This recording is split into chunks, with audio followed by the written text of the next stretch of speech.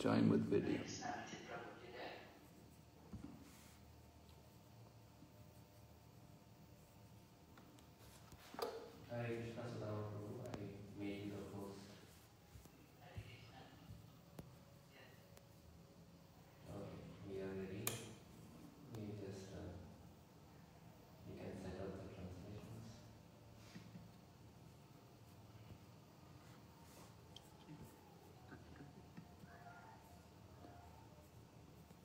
Hare Krishna. Yes, Maharaj, you are. We just have to test the language. Oh, that thing on the, have we got it on here? Interpreter, yes. Language interpretation, yes, yes. If you click on that. Why was it not there last night? Not sure. English? Yes, no, it's there. We are all set now. Okay. Om Jnana-timirandasya Jnananjana Shalakaya Chaksurunmilitanyena Tasmai Shri Gurave Namaha Namo Vishnupadaya Krishna Prestaya Bhutale Srimati Bhakti Vedanta Swami Niti Namine Namaste Sarasati Devi Gauravani Pracharine Nirvishesha Shunyavadi Paschatya Deshatarine Vanchakalpatarubhyascha Kripa Sindhu Bhayevacha Patitanam Pavanebhyo Vaishnavibhyo Namo Namaha Jaya Shri Krishna Chaitanya Prabhu Nityananda Shri Advaita Gadadhar Shri Vasadi Gaur Bhaktavinda Hare Krishna,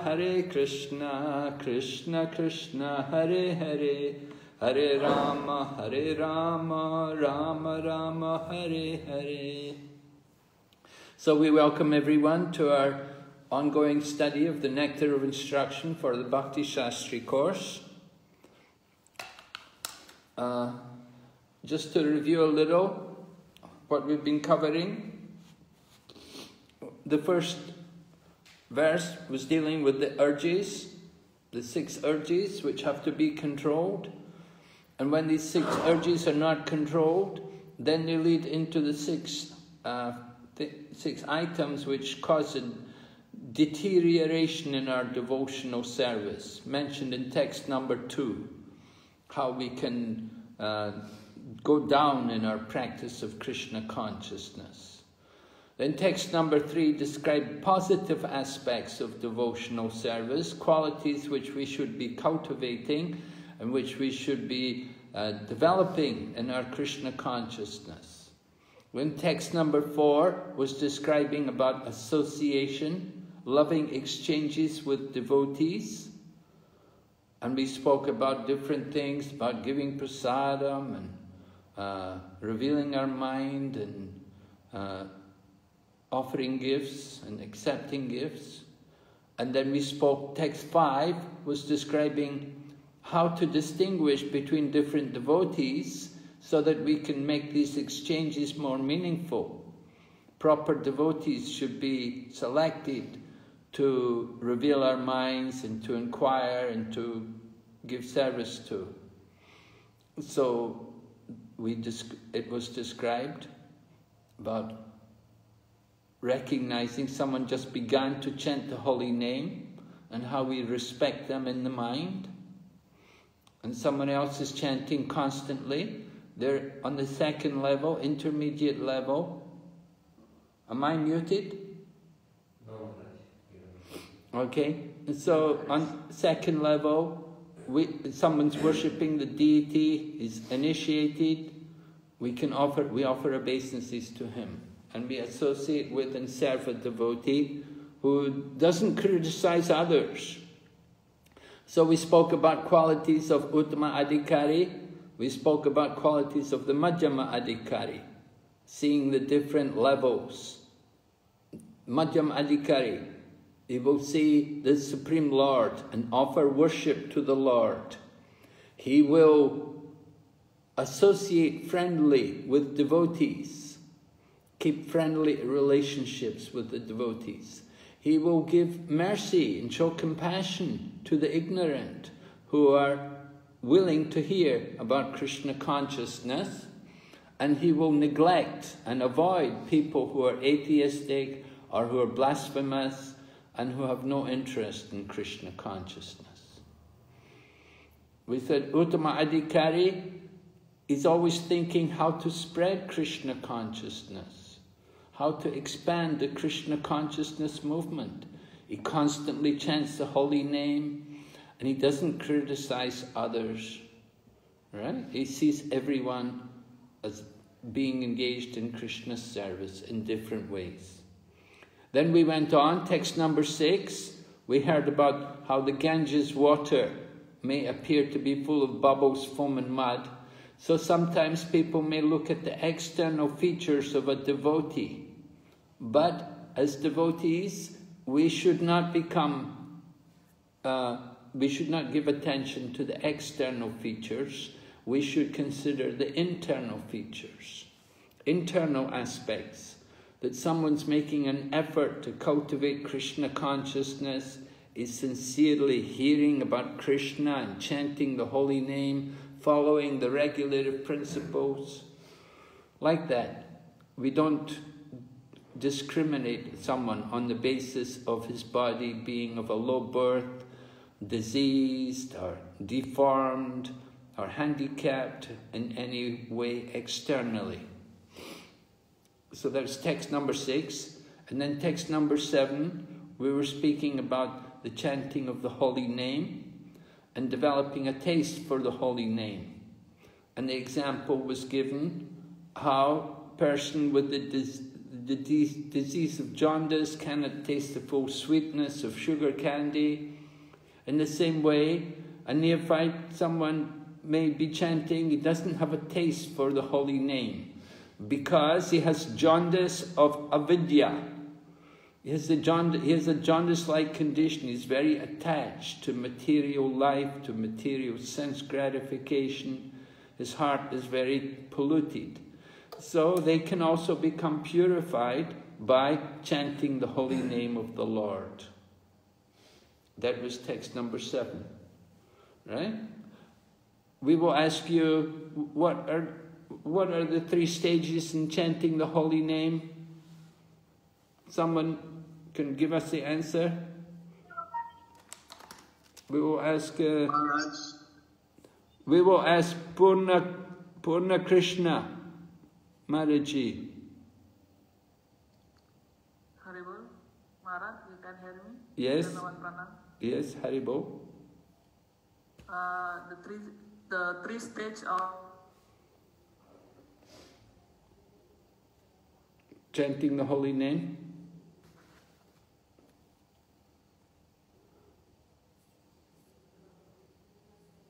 offense.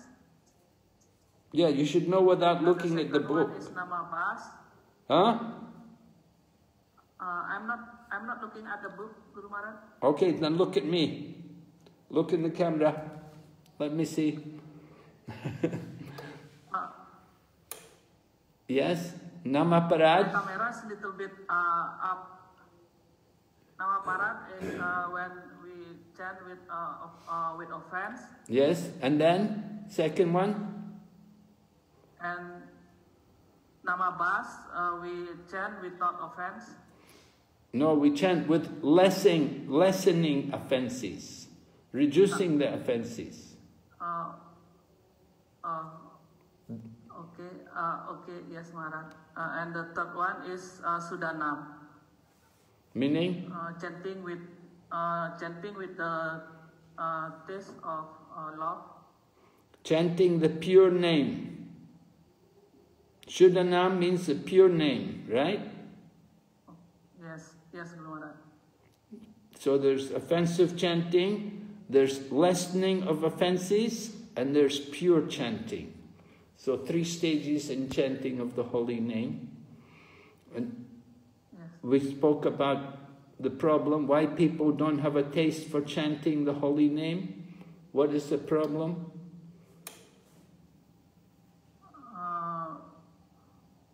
Because chanting with many desires, Okay. not for serving Yes. of the holy name.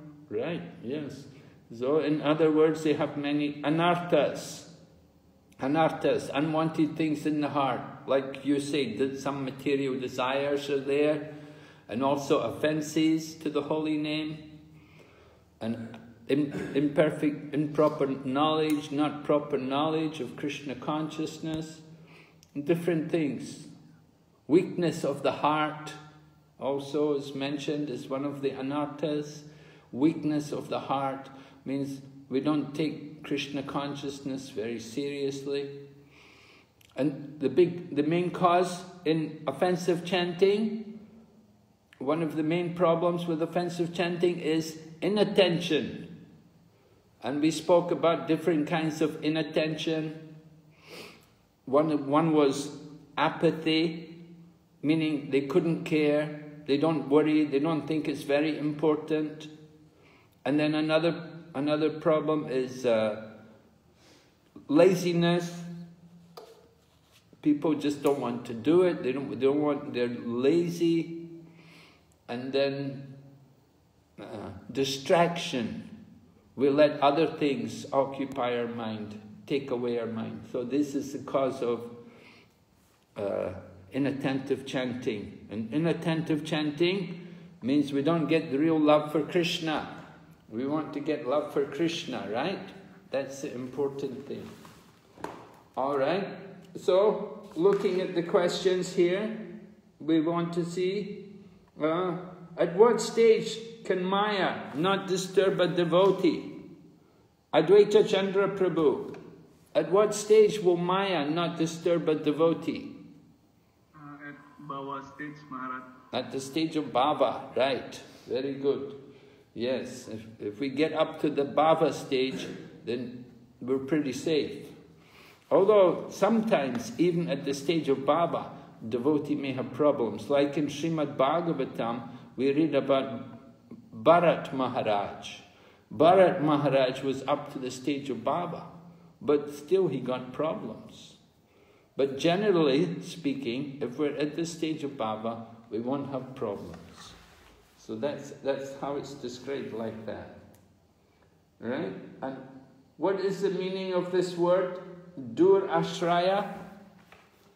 We will ask Giridhari Prabhu, do you know what the word Dur Ashraya means? Hare Krishna Maharaj, so as I remember, Dur Ashraya is the other name of this material world, the place where is not actually our place of shelter or place where there's so many misery. Right, yes. Right, it's describing the material world.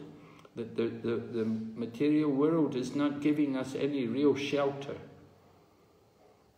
So, we don't want to try to find permanent home here in this material world. We're concerned to go back home, back to Godhead. Right? So, everyone knows the meaning of this phrase, Jivarswara Pahaya Nitya Krishna Das. We will ask Premadan Prabhu. Nitya Sira Krishna Prem. Hare Krishna Maharaj.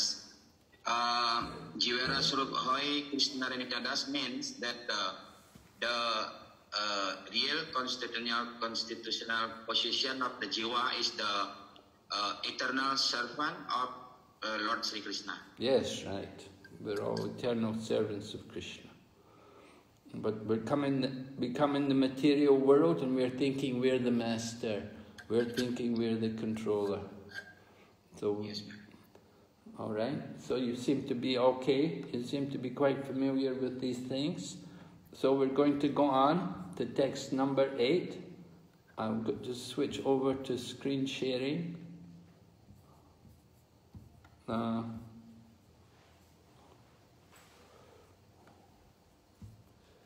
Krishna Maharaj, I'm sorry, I think the battery is very low. My battery is low? Oh my goodness, oh yeah. Connection to the... Oh yeah. There is a connection. No, I got my connection, so... Thank you for noticing. Get my charge.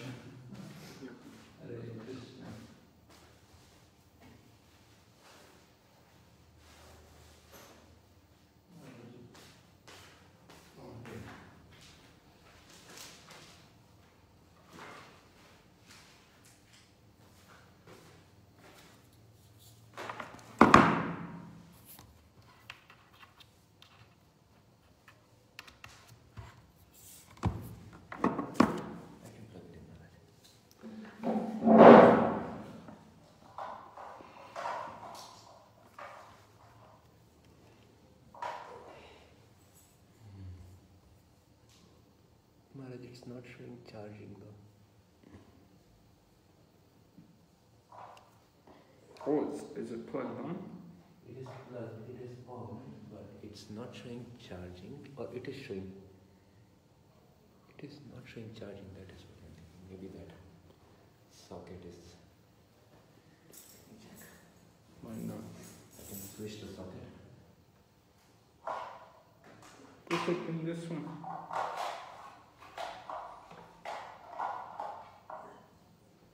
Let's see. No, it's still not showing charging.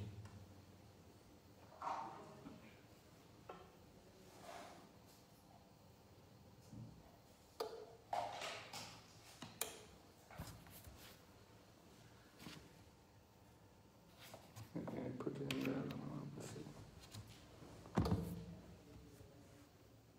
Does it make a difference? Both of them should charge, right? They should both charge.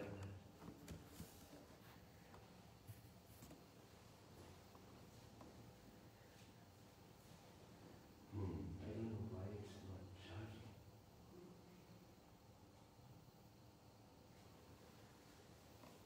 And it's actually, it went down from 10 to 9%. Yeah.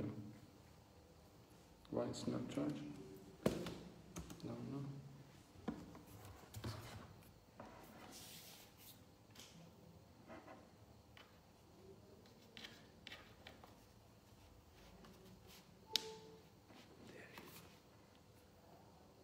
Now it's charging. What happened? I don't know, I just unplugged it. You turned it around? The other No, way? yes, I turned it around, but it shouldn't make a difference. Okay, sorry about that. Okay, I want to work with the verse tonight. We'll look at the text.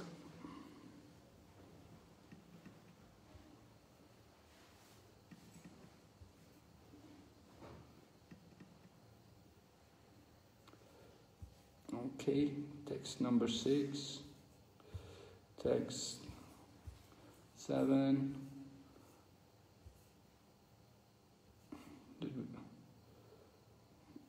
Text 7 was talking about the jaundice of material life. And we go on to text number 8 and hear about the holy name. Tannama rupa charitadi sukirtanano smrityo kramena rasana manasi niyojya tishtan braje tadanuragi jananugami kalam nayad akilam iti upadesha saram. Upadesha saram, this last term at the end of the verse number 8, often quoted, the essence of all advice, right? Upadesha saram. We're studying Upadeshamrita. Rupa Goswami is talking here about Upadesha saram. And he says here, the essence of all advice is that one should utilize one's full time, 24 hours a day, in nicely chanting and remembering the Lord's divine name, transcendental form, qualities, and eternal pastimes, thereby gradually engaging one's tongue and mind. In this way, one should reside in Braja, Goloka, Vrindavan Dham, and serve Krishna under the guidance of devotees. One should follow in the footsteps of the Lord's beloved devotees, who are deeply attached to his devotional service. So that's the translation for the verse. The essence of all advice. And you can see Rupa Goswami is talking about a higher stage of devotion. He's telling us that, we have to 24 hours a day chant and remember Krishna. So this is an advanced level of devotional service. And he talks also, one should reside in Braja, Goloka Vrindavan Dham. Now Goloka means the spiritual world, right? Of course, that's the goal. We want to go to the spiritual world. And so Rupa Goswami is telling us, is preparing us. He's telling us what is the qualification to enter into the spiritual world. So Prabhupada's purport begins, he's talking about the mind, and he says, the mind may be one's enemy, one's friend. One has to train the mind to become his friend. Krishna consciousness movement is especially meant for training the mind, to be always engaged in Krishna's business. The mind contains hundreds and thousands of impressions, not only of this life, but also of many, many lives of the past. These impressions sometimes come in contact with one another and produce contradictory pictures. In this way, the mind's functions can become dangerous for a conditioned soul. Students of psychology are aware of the mind's various psychological changes. In Bhagavad Gita, it is said, Yam yam vapi smarambhavam chajite antikalevaram tam tam ivaiti konteya sadatad bhava bhavita. Whatever state of being one remembers, when he quits his body, that state he will attain without fail. So Prabhupada is telling us about the mind, how it's very important for us. Remember in the very beginning, in the preface, when we were studying the preface of this book, Prabhupada described the first business in all spiritual activities. Does someone remember? You can remember what was the first business in all activities? Any hands up? Yes? Oh, a lot of hands, eh? Okay. We'll ask Ananda Radhika Maharaji. Control the mind and senses. Yes, thank you. To control the mind and senses. That's the first business. So Prabhupada talks, we have to make friends with the mind, train the mind to be always engaged in Krishna's business. How can we do that? Simply by being in our Krishna consciousness movement and taking part in the activities of Krishna consciousness. Our mind will naturally train and it will learn to think of Krishna. You just have to stay in the association of the devotees. Be around the temple and take part in the temple program. Take part in the Sankirtan, book distribution and serving the deities and all these different things. In this way, naturally, we'll always be thinking of Krishna. So it becomes very natural and easy for a devotee in Krishna consciousness. Right? Going ahead. At the time of death, the mind and intelligence of a living entity create the subtle form of a certain type of body for the next life. If the mind suddenly thinks of something not very congenial, one has to take a corresponding birth in the next life. All right, we have the example. I just spoke about Bharat Maharaj, how he had to take birth as a deer, because he thought of a deer at the time of death. On the other hand, if one can think of Krishna at the time of death, he can be transferred to the spiritual world, Goloka Vrindavan. This process of transmigration is very subtle. Therefore, Srila Rupa Goswami advises devotees to train their minds in order that they will be unable to remember anything other than Krishna. You know, there was one devotee, his parents didn't like him becoming a devotee. He was a young boy, quite young man, a youth at the time, about 17 or 18. So his parents were quite well-to-do, and they didn't like their son becoming a devotee. So they had the boy kidnapped. And the kidnappers, they gave him some drug to make him lose all of his memory. And he lost all of his memory. He couldn't remember anything. All he could remember was Krishna and Hare Krishna mantra. He couldn't remember anything else except Krishna. So Prabhupada is saying like that here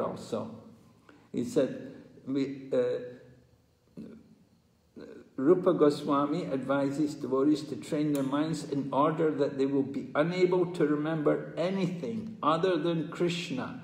So that boy, he did that. He couldn't remember anything. He forgot his parents, he forgot his home, his name, all he could remember was Krishna. So that's the goal. Similarly, the tongue should be trained to speak only of Krishna and to taste only Krishna prasadam. So we had that in the beginning.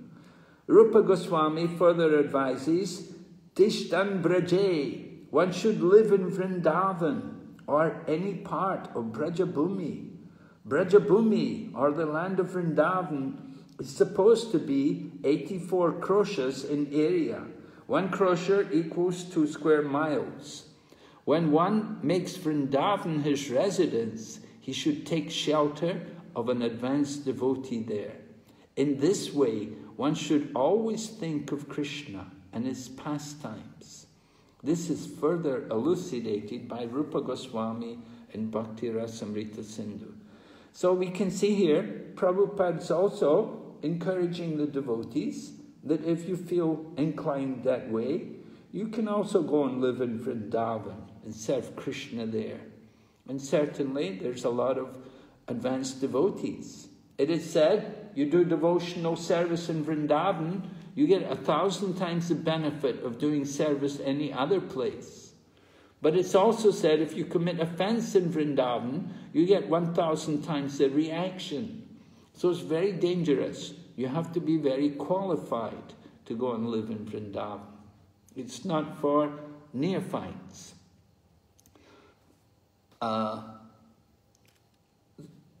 So we don't do anything without having guidance from the senior devotees, without having the sanction of our spiritual master and the blessings of the senior Vaishnavas. We wouldn't want to do anything like that. We have to be very qualified to go and live in Vrindavan. So this is further elucidated by Rupa Goswami. Krishnam smaran janmachasya preshtam nija samihitam tat kataratas chasyo kuryad vasam braje sada. A devotee should always reside in the transcendental realm of Braja and always engage in Krishnam smaran janmachasya preshtam, the remembrance of Sri Krishna and his beloved associates. By following in the footsteps of such associates and by entering under their eternal guidance, one can acquire an intense desire to serve the Supreme Personality of Godhead. Okay, so Rupa Goswami has given this kind of instruction that we should always reside in Braja. And Prabhupada taught us like that. He said, I'm always in Vrindavan because I'm always remembering Krishna. And similarly, Chaitanya Mahaprabhu was telling Advaita Acharya, I want to go to Vrindavan. But Advaita Acharya told him, wherever you are, that is Vrindavan. Because Chaitanya Mahaprabhu is Krishna himself, of course. So wherever he is, that is Vrindavan. Krishna never leaves Vrindavan. So a devotee wants to always reside in Vrindavan, at least within the mind, if not physically. And remember Krishna and his associates. Then following in the footsteps, under their guidance, then we develop a desire to serve the Supreme Personality of Godhead. So developing this desire, Rupa Goswami states, and we get another verse, in the transcendental realm of Braja, one should serve the Supreme Lord Sri Krishna with a feeling similar to that of his associates. One should place himself under the direct guidance of a particular associate of Krishna and follow in his footsteps. This method is applicable both in the stage of sadhana, spiritual practices executed while in the stage of bondage, and in the stage of sadhya, God realization, when one is a Siddha Purush, or a spiritually perfect soul. So Srila Prabhupada is quoting these verses by Rupa Goswami, describing how one can execute this kind of advanced devotional service, what we would call Raga Bhakti, right? We should serve the Supreme Lord Krishna with a feeling similar to his associates. That means following in the footsteps of his associates, devotees, associates like Nanda Maharaj and Uddhava, the cowherd boys or the gopis. And one should place himself under the guidance of an associate of Krishna and follow in his footsteps. One should be attracted by a particular associate of Krishna. Like somebody's attracted to Mother Yashoda, someone else is attracted to Nanda Maharaj, or someone's attracted to follow the cowherd boys like Sridham or Subal or Sudama, or the gopis. So many gopis. We have Lalita, Vishaka, Indulekha, Rangadevi, Sudevi. These all gopis. You can be attracted and take up the mood of one of these particular associates and follow in their footsteps. So then Rupa Goswami mentions the two stages. Sadhana, which we are doing. We're all sadhakas, practicing. We're still in the stage of bondage. We're not yet perfect. We're still in the stage of bondage under the control of maybe some bondage to the modes of nature. But there's also the stage of sadhya. So in both stages, one would practice in a similar way. We see the example of Rupa Goswami, Sanatan Goswami, how they were practicing, how they were doing sadhana. Externally, they were doing sadhana, but internally, they're perfect. They're sadhyas. Internally, they're in their spiritual bodies, and they're serving Krishna in their spiritual bodies. But externally, they're doing sadhana, and they're serving Krishna in with their physical body. So both ways. Like Rupa Goswami, we said he's Rupa Manjari.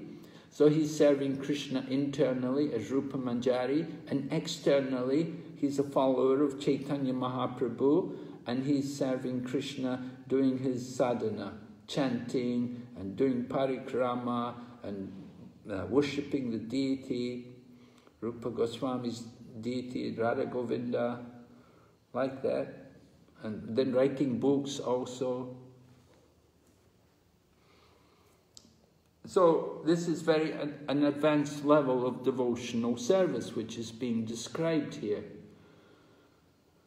Rupa Goswami's began at the beginning. You know, we say, you want to follow this? You don't just immediately go to Vrindavan. First you practice from the beginning.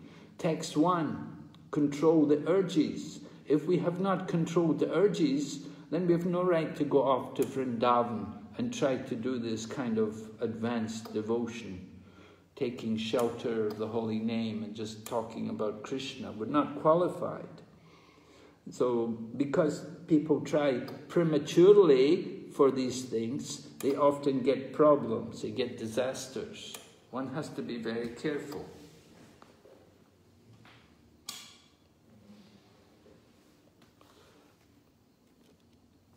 So Prabhupada then goes on quoting Srila Bhaktisiddhanta Saraswati. Someone would like to read? Can we have somebody to read, please? Yes.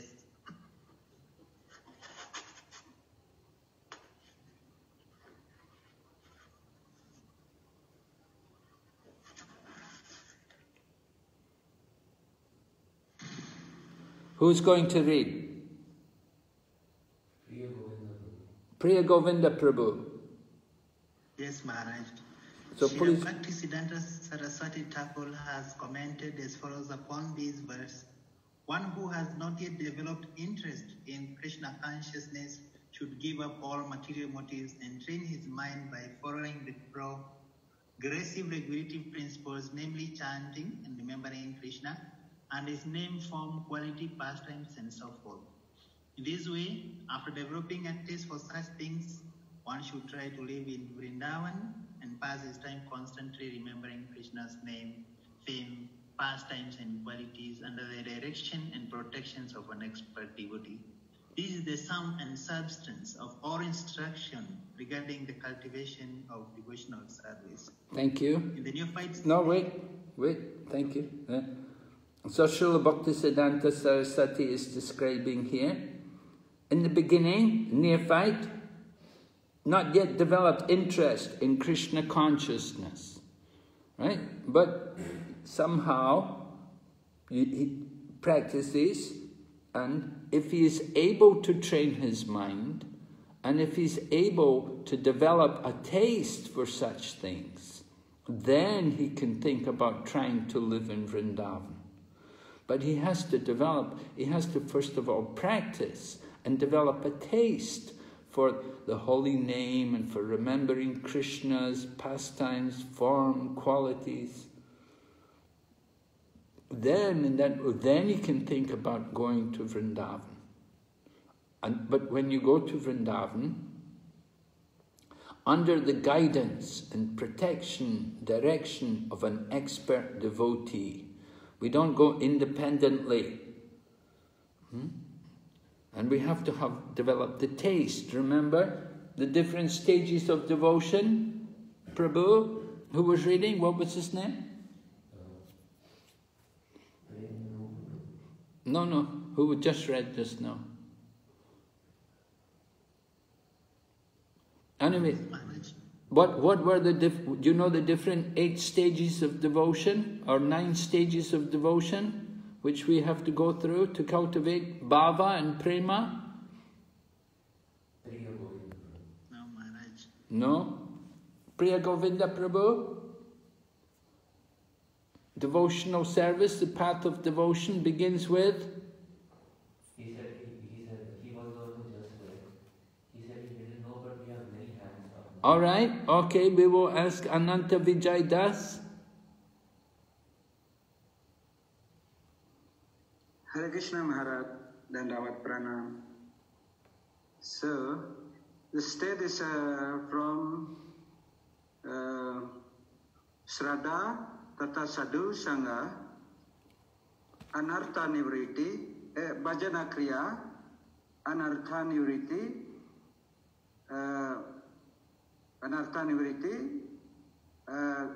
and Nista, and Rati, Ruchi, Asakti, Bhava, and Prema. Yes, right, very good, yes. So, can you give the English meanings? Yes, Shraddha, we have to prepare our faith when we come for Sadhusanga. Then in that Sadhusanga, we do Bhajana Kriya, Bhajan, with association for devotee and farm devotee. And from that association, we will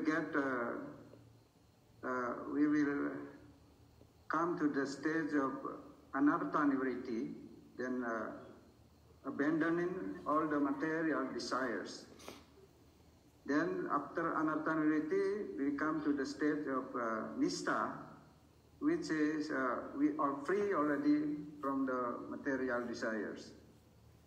And from Nista, we come up to the stage of Ruchi, when we get the taste from the chanting of holy name, Hare Krishna. Then from that state, Ruchi, we come to the Asakti, when we have attachment for the holy name. Attachment when we want to chant always the holy name of Krishna. And from that state, we come up to the state of Bhava. and Bhava is after Bhava and Prema, the last one. All right. And at what stage does one get initiation?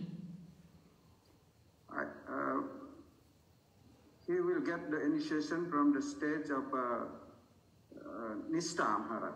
No. No. Initiation, Diksha. What stage do you get Diksha? Diksha from the Shraddha. No. Shraddha is the beginning, right? Shraddha brings us to the association of devotees. Then we associate with devotees and we learn how to do devotional service, bhajana kriya. So, bhajana kriya, when we're doing the bhajana kriya, that's when we get the diksha. Hare Krishna. Right? We get initiation at the stage of bhajana kriya.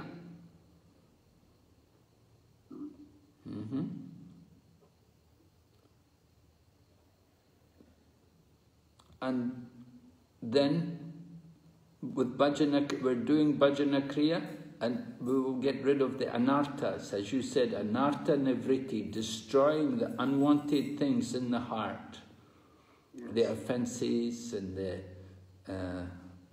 the fault-finding, tendency to find fault, and the material attachments and desire. Get rid of all these things, and then we come to the stage of nishta, right? So if one wants to go into this kind of devotion which is being described here, which is actually raga bhakti, or spontaneous devotion, one should be at least at the stage of nishta. He must be very steady in his Krishna contact. He must have completed anartha nivritti. And that's the most difficult stage. That's the biggest part of our devotional service, to get through anartha nivritti. It's not an easy thing. It takes a lot of effort, a lot of intense practice, and very strong sadhana to come through anartha nivritti and come to the stage of nishta, to be steady. Right? All right, we need someone else to read. Who can read?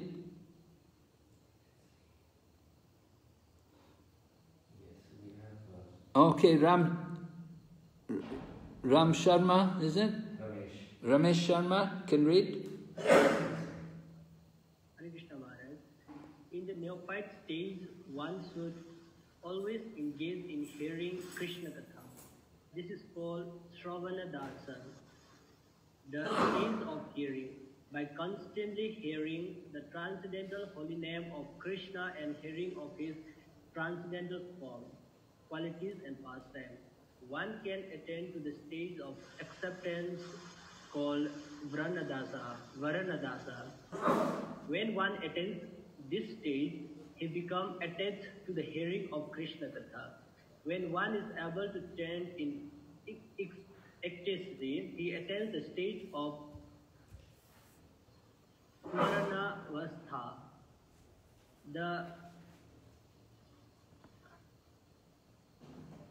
The stage of remembering, recollection, absorption, meditation, constant remembrance and trance are the 5 items of progressive Krishna Smarana.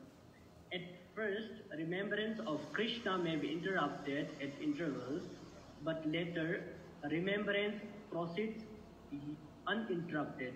When remembrance is uninterrupted, it becomes concentrated and is called meditation. When meditation expands and becomes constant, it is called anusmriti.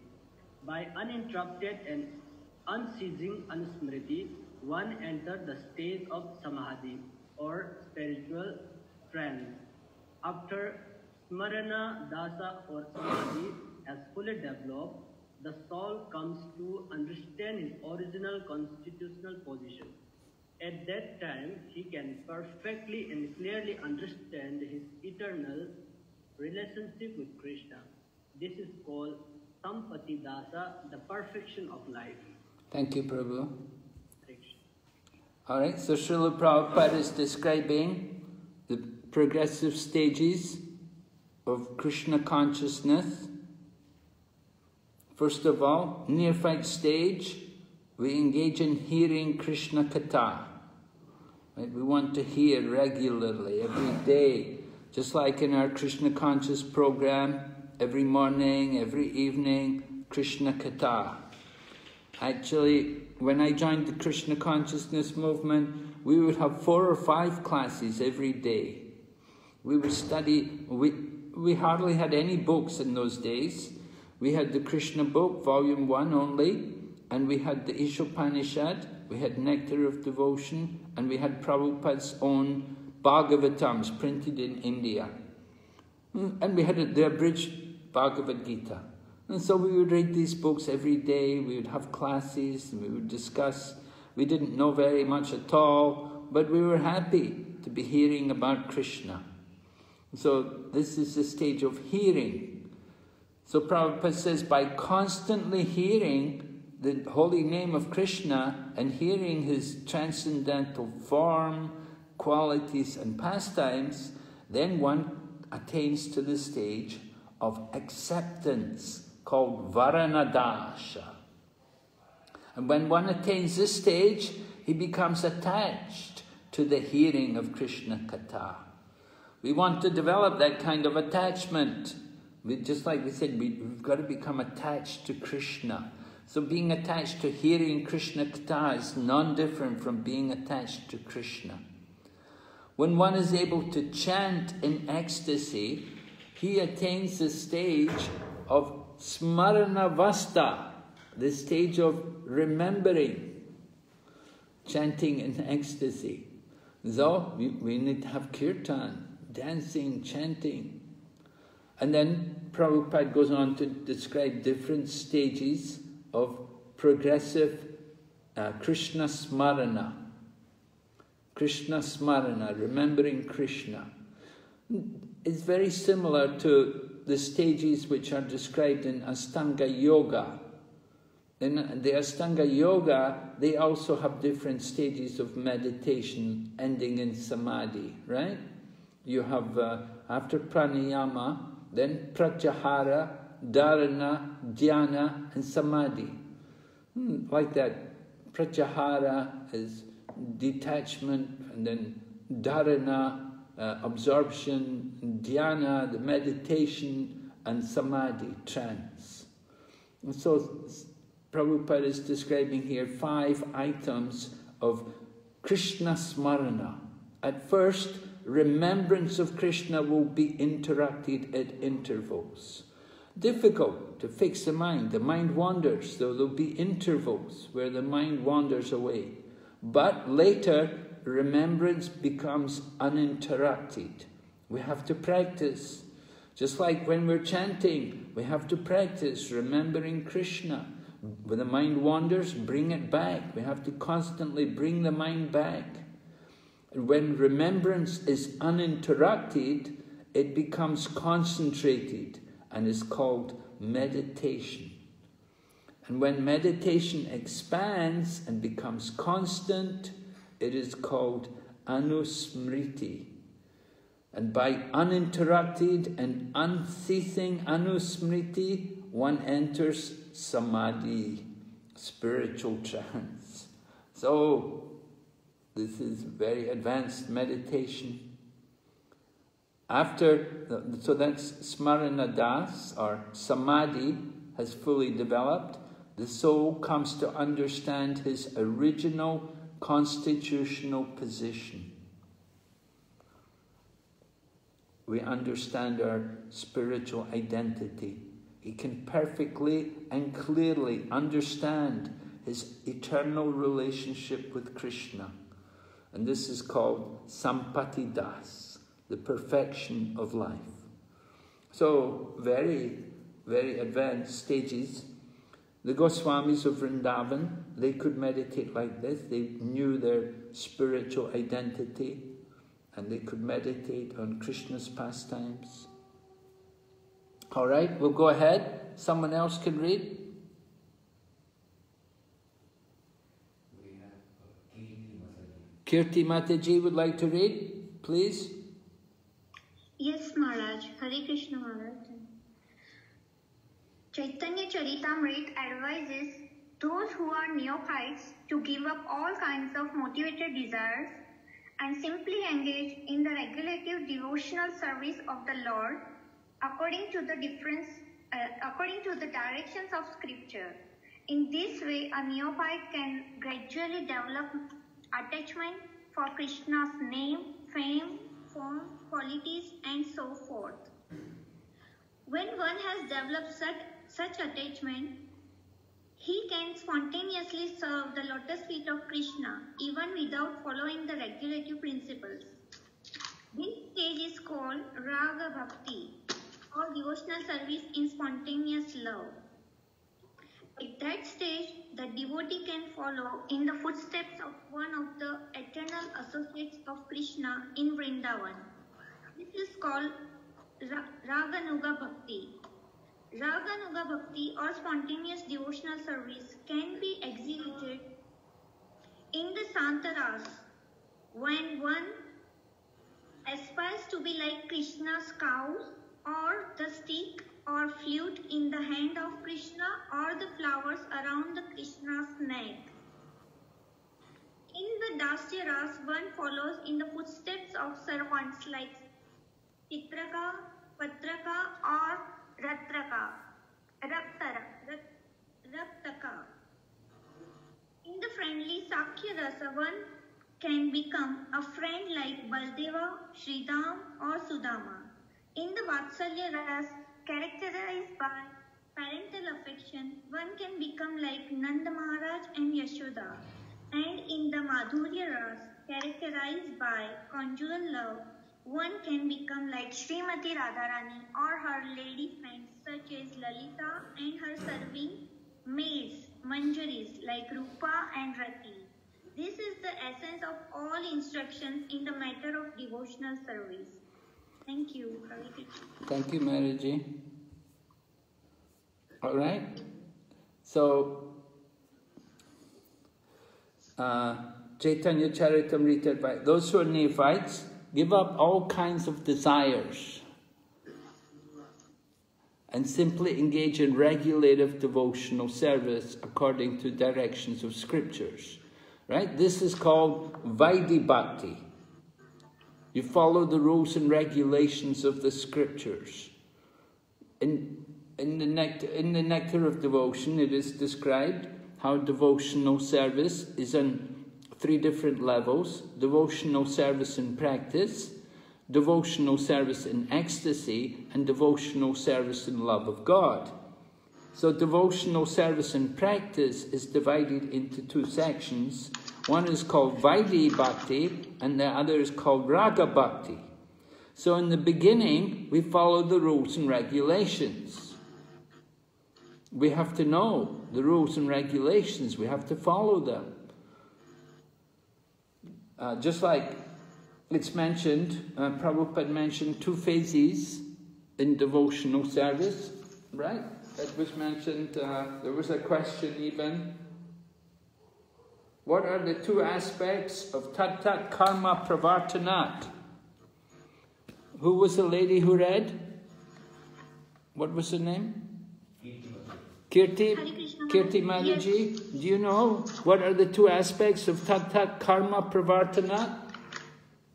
Yeah, there are 2 aspects, Yam and Niyama. Yes. What is Yama? Yama means who are rejecting the principles of the spiritual scriptures, and Niyama means regulating and following the rules and regulations of scriptures. So what? For the advancement of Krishna consciousness. What is the Yama? What do we have to do? What do we have to reject? Which are not favorable for the advancement of Krishna consciousness, like if we are associating with material people, Jana Sangha, so we have to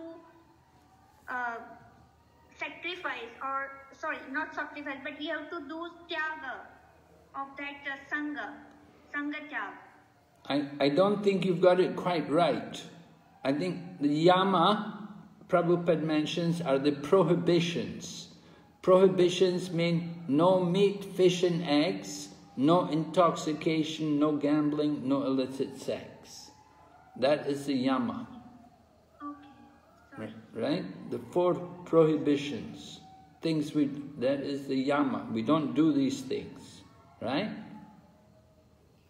We want to practice tat karma pravartana. That means the regulative principles of devotional service.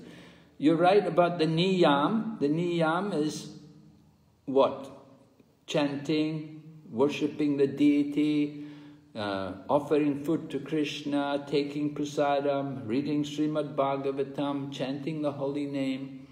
That's good, that's niyam. But the yama, the things we give up, no meat, fish and eggs, no intoxication, like that. Yeah, 4 regulative principles. Yes, right. Right. If we do all the chanting and everything, but we don't follow the 4 principles, then it won't be good. We won't get the good result.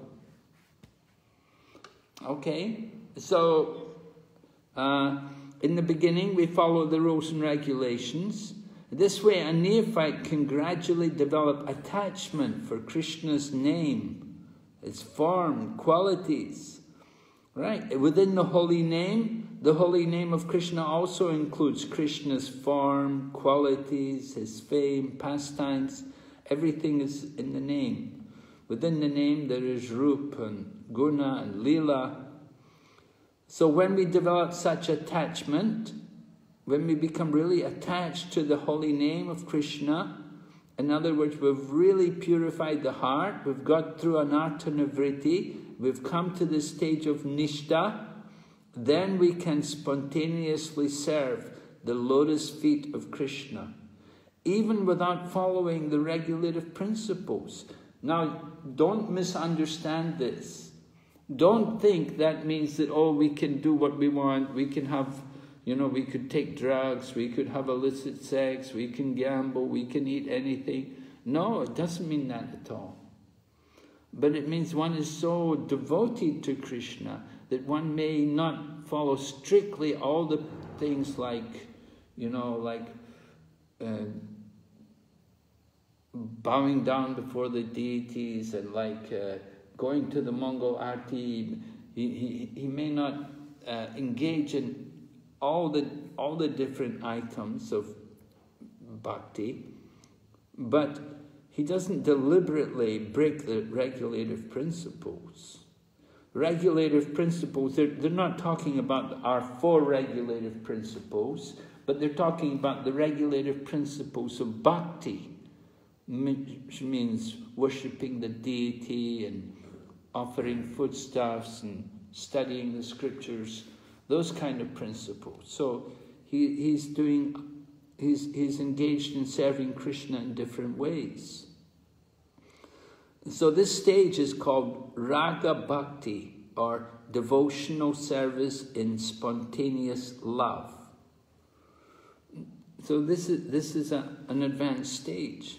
At this stage, the devotee follows in the footsteps of one of the eternal associates of Krishna in Vrindavan. This is called Raganuga Bhakti.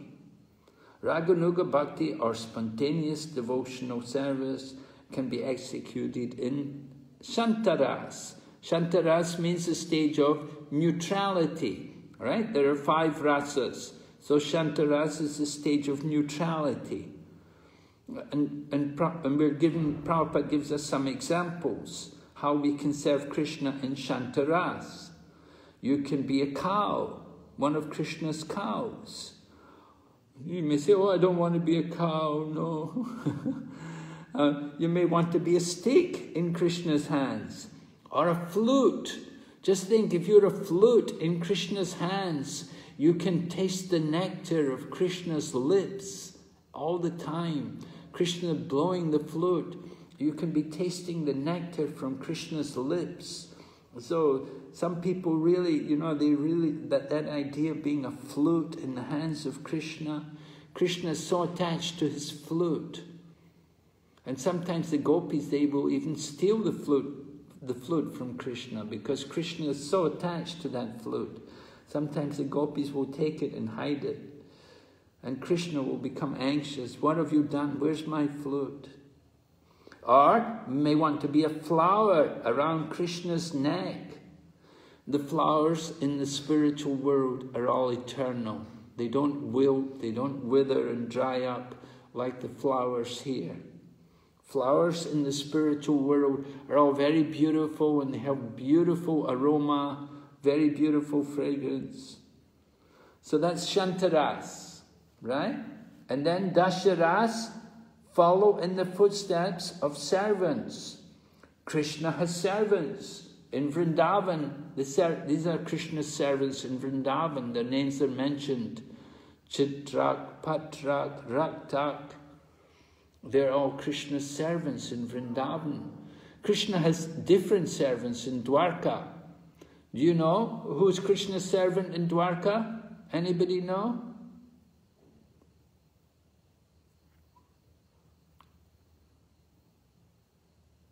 We have Anandini Radhika Mataji? Daruka Maharaj? Daruka, yes. Right, Daruka is Krishna's chariot driver, right? So he's Krishna's servant there in Dwarka. Good. Ramesh Sharma? I'm sorry, Maharaj, my hand was raised before. Okay. Okay, anyway, like that. Anyway, in the purport here, Prabhupada quotes Krishna's servants in Vrindavan. That's Dasharas. Generally, the Vaikuntha Vasis, the people in the Vaikuntha, they're all in Dasharas, the servants of Krishna. Hanuman, of course, is a great servant of Lord Ramachandra.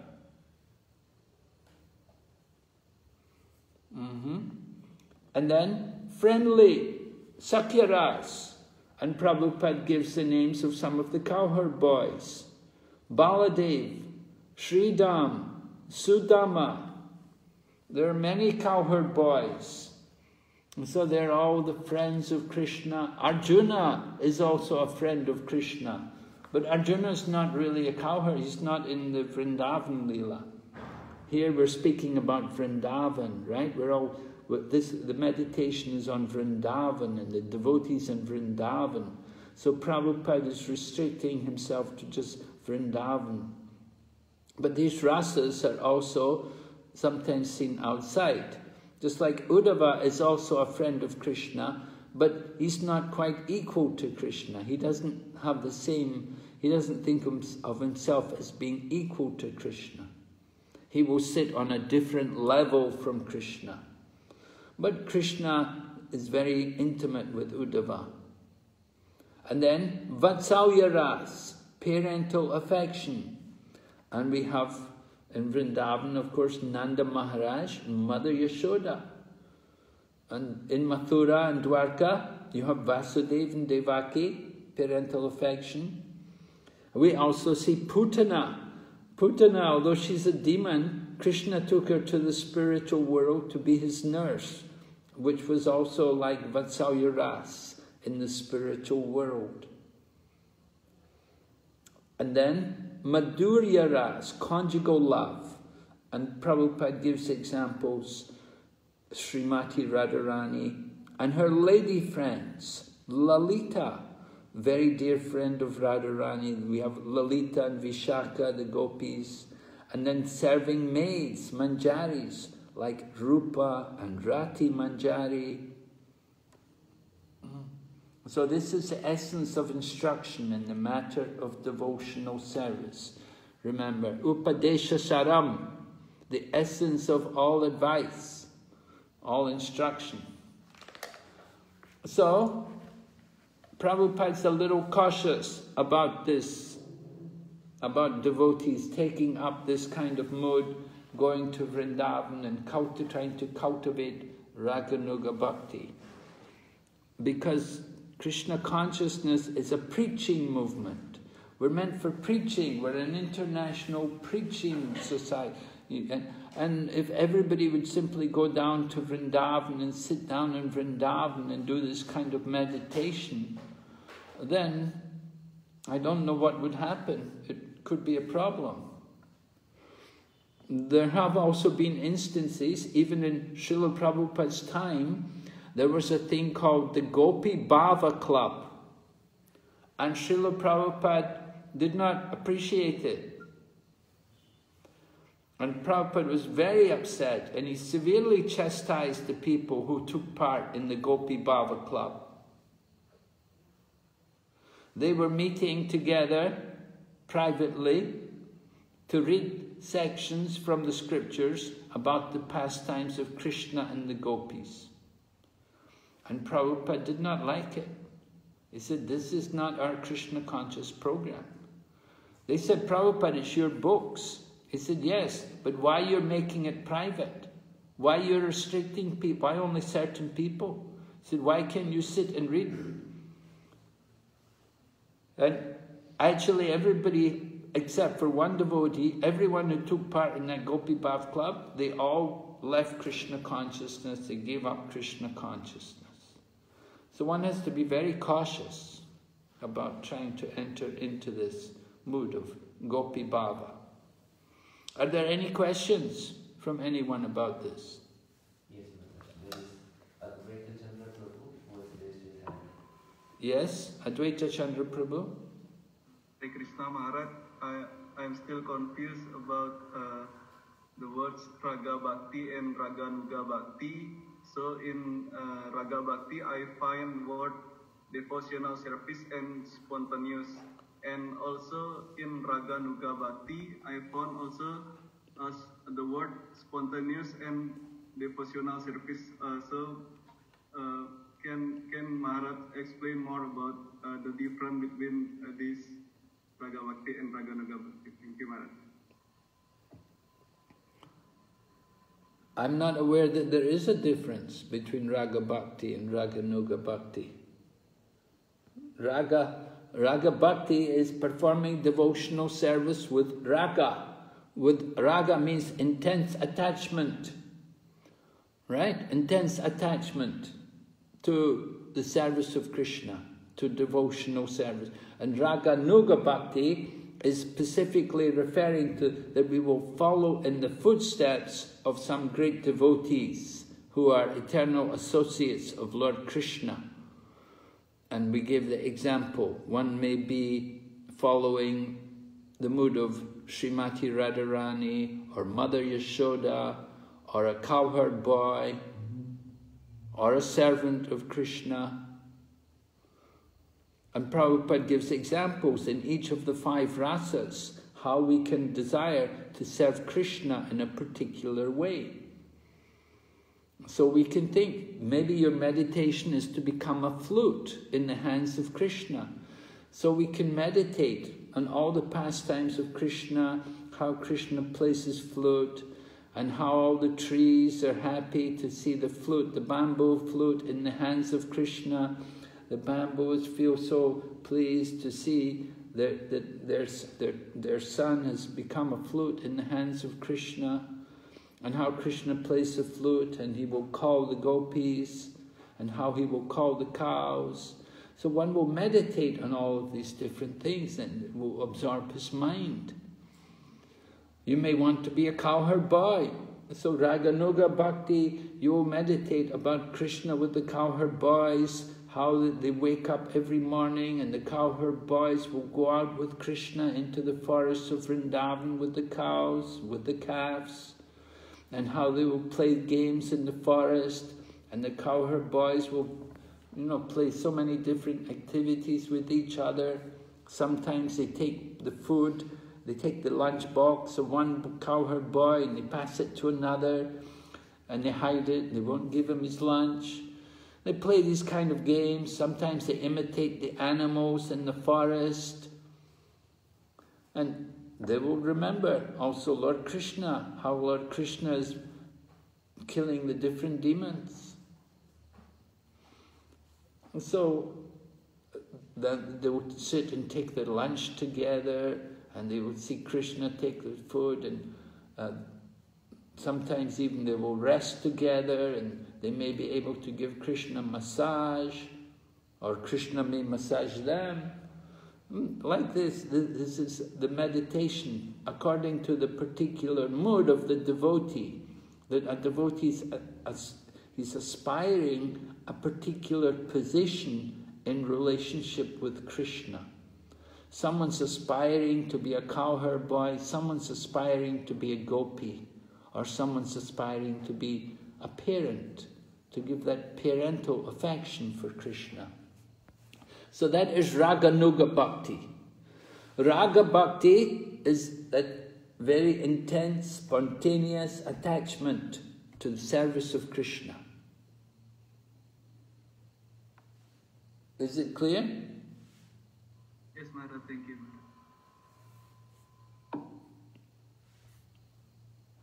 Any other question? Yes, Maharaj, there is one in the chat. Yes? You can take some question from the chat. Yeah? There is one question from Archana Bhakti Radha Bhattari. Hare Krishna. Uttama Adhikari sees Krishna in all. Then why is he eager to spread Krishna consciousness? Okay, there's a question in the chat here. We want to just go over this question in the chat.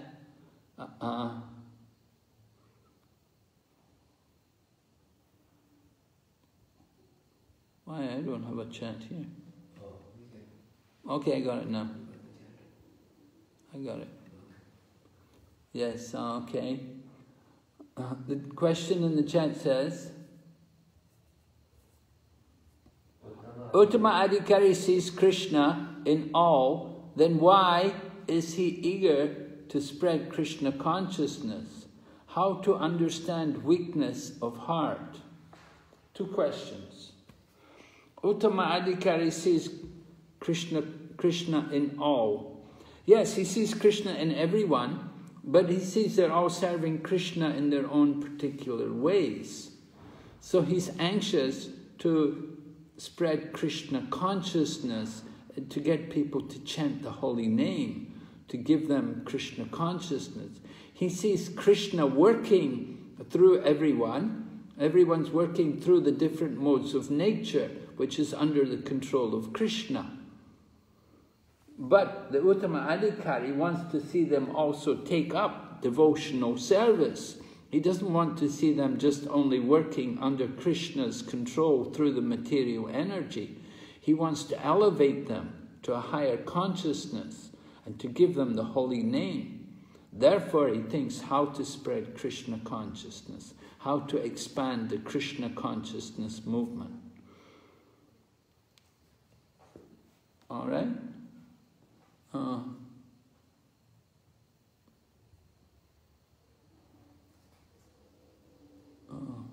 Let me see. Okay, there's quite a few questions here. Okay. To be attracted, another question, this is from Radhika Kishori Devidasi. To be attracted to a particular associate at this neophyte stage may be my material concoction, Maharaj answered. She's saying that when she asked the question, immediately after that you were speaking and you actually answered her question. So she said Maharaj already answered.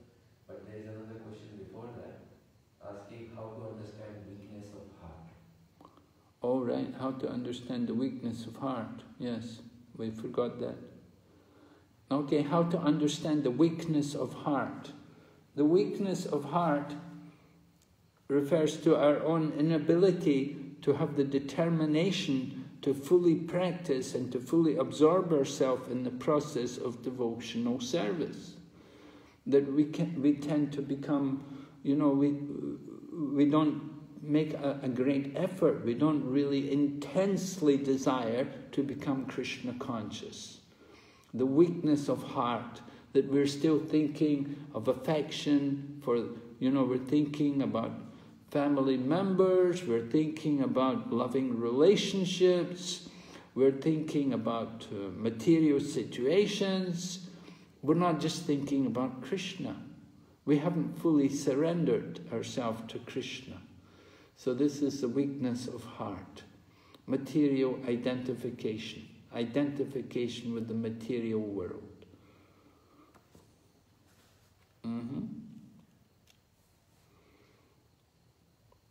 And then this question by Kishori, Radha Kishori, I'm not following. To be attracted to a particular associate. That was already answered. Oh, it's already answered? Yes, the next one is by Narosh Pariga. The problem is if we take Rag path, just that we look more advanced, then it is artificial.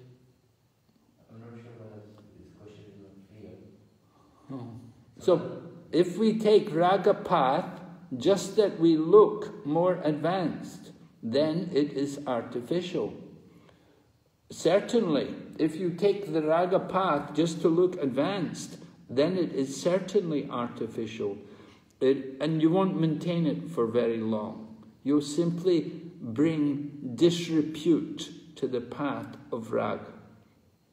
So Bhaktisiddhanta Saraswati and Srila Bhaktivinoda Thakur, they preach very strongly about the problems here that people without proper qualification try to take up this path of Raganuga Bhakti or this Raga Bhakti.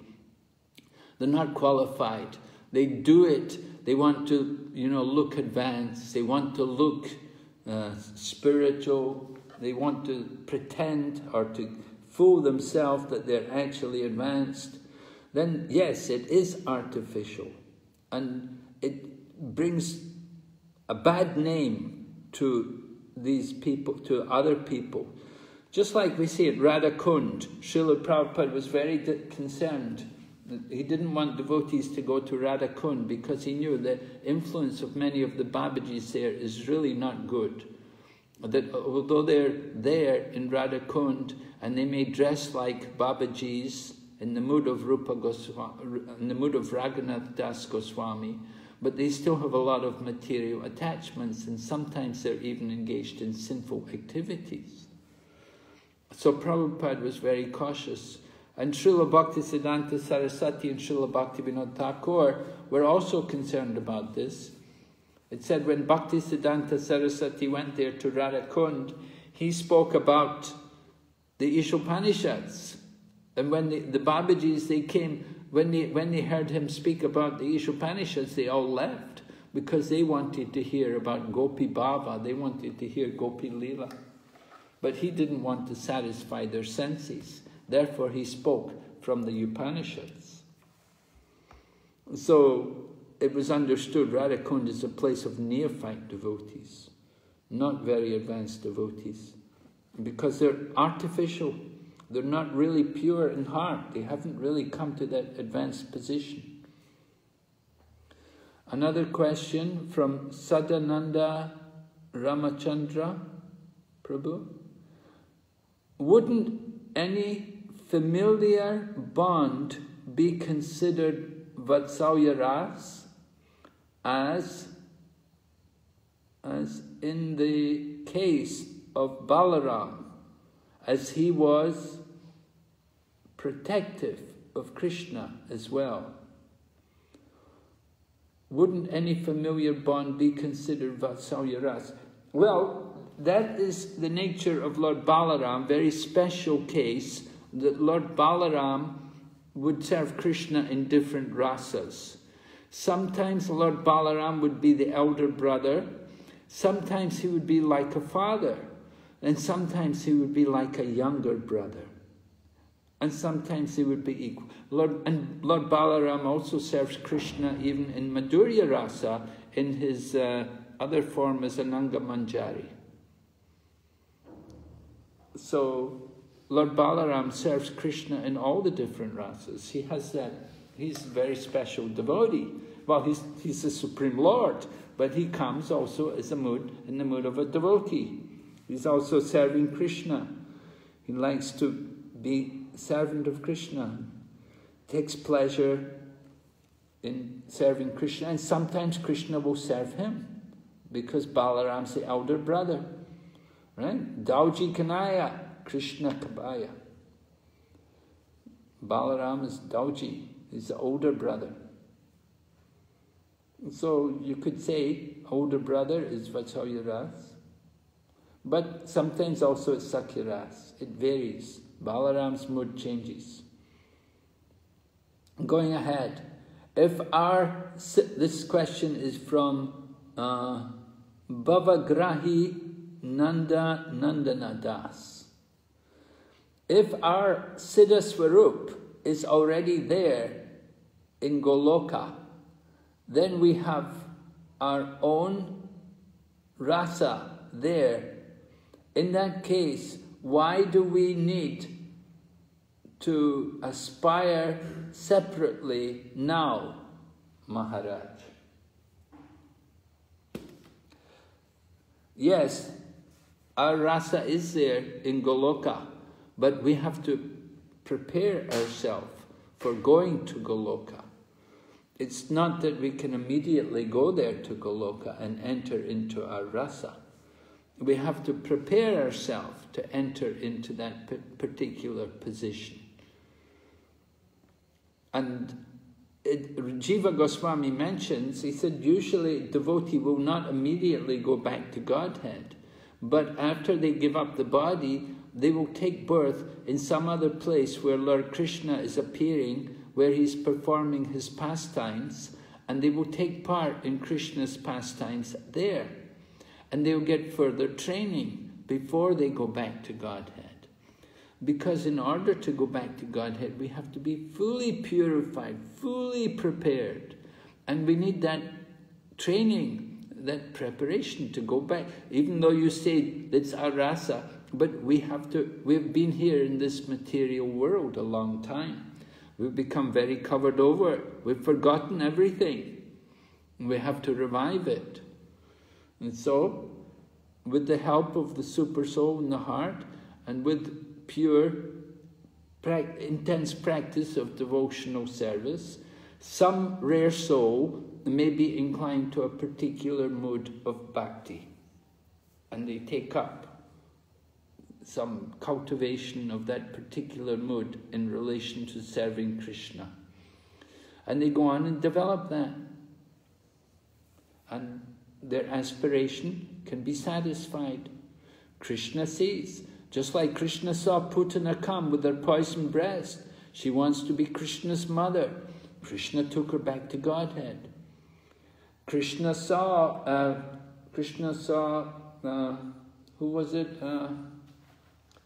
He had 2 extra arms. Pundraka. He put on 2 extra arms to have a 4-arm form.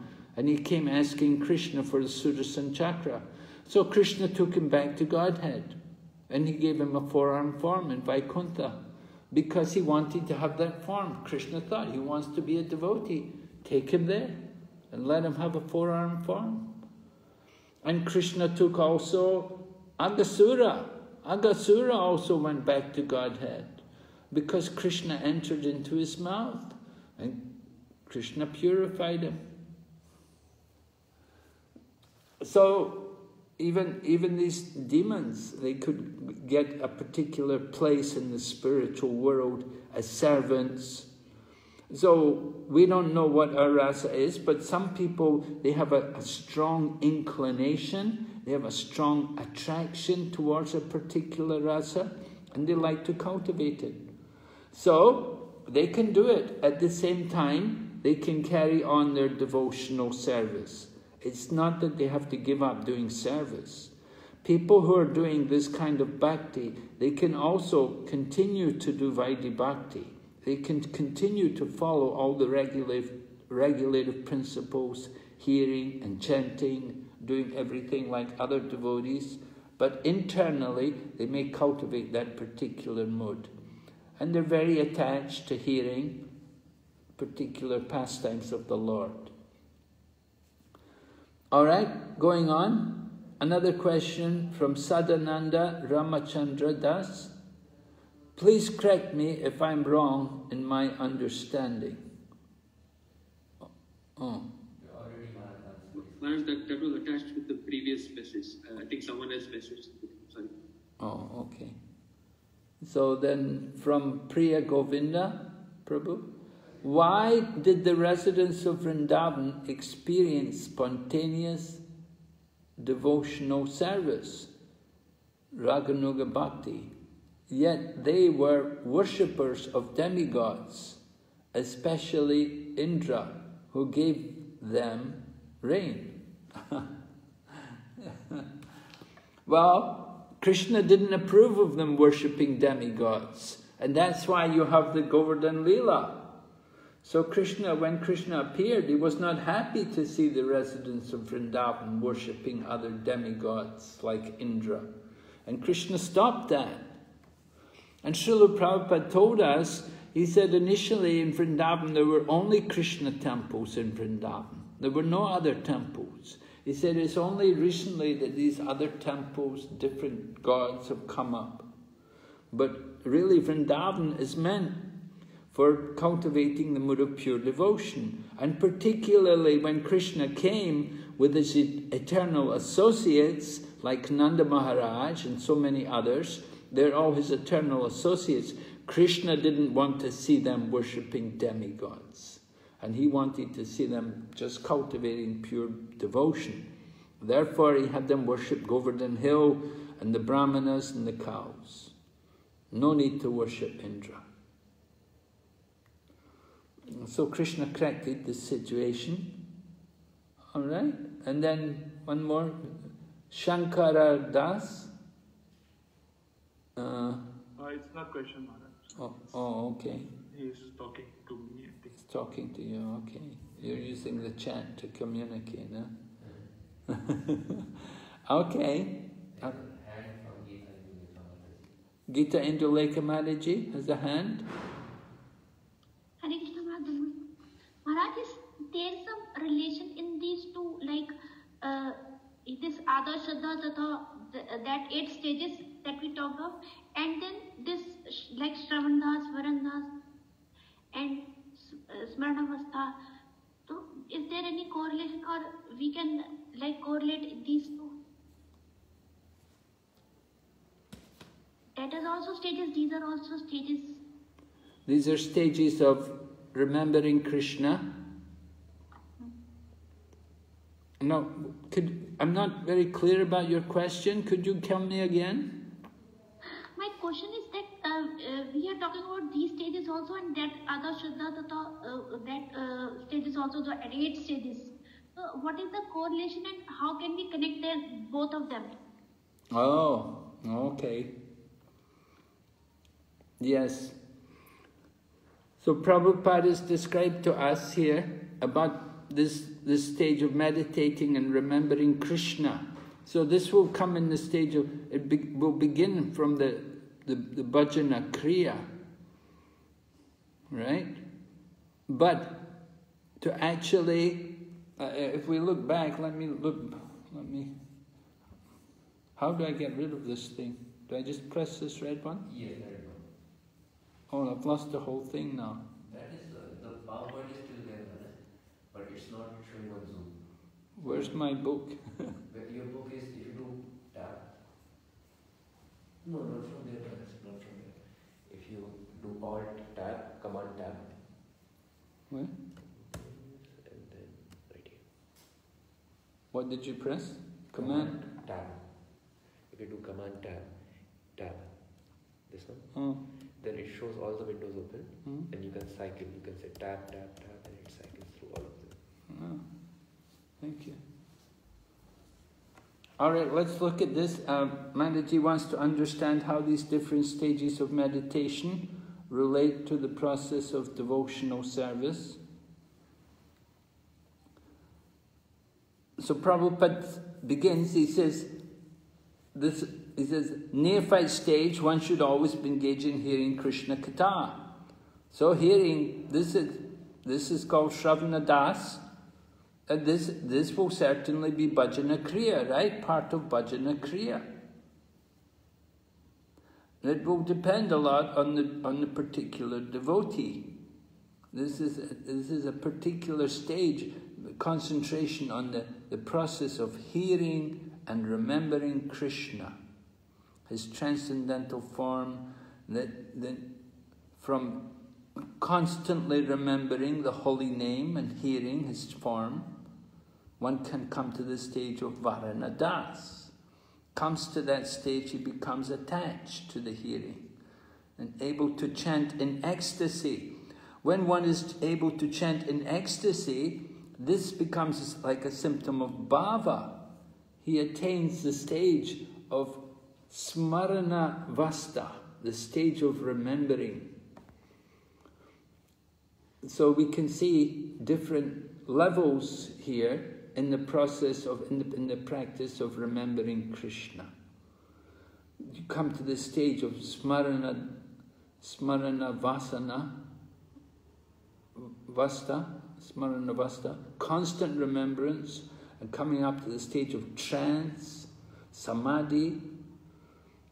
When meditation expands, becomes constant, it's called anusmriti. Uninterrupted and unceasing anusmriti enters the stage of samadhi, and smaranadas samadhi, one will understand his original constitutional position. So,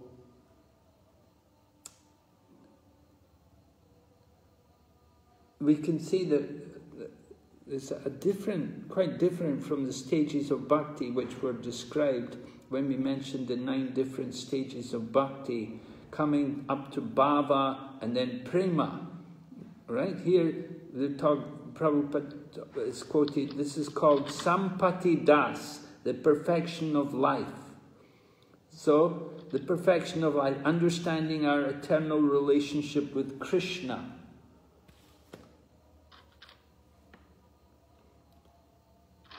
It is different from the practice, the other stages where we learn about coming to the stage of bhava and prema.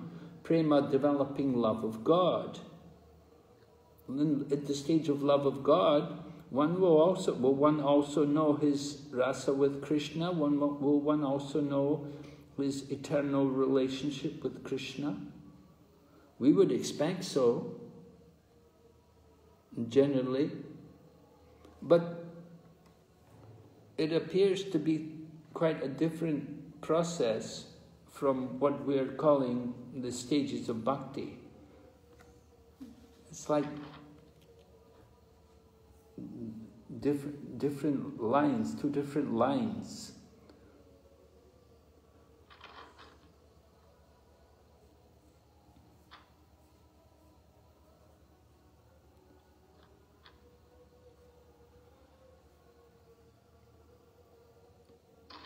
In the next paragraph, Prabhupada goes on to talk about giving up all kinds of motivated desires and simply engaging in regular devotional service. So he brings it back to, Vaidhi Bhakti, according to the rules and regulations. But then, from Vaidhi Bhakti, then you come to the Raganuga Bhakti, and the mood of spontaneous devotion, which is particularly related to Krishna in Vrindavan. There's no Raganuga Bhakti in Vaikuntha. It's the nature of Goloka, that if you want to go to Goloka, you have to practice Raganuga Bhakti.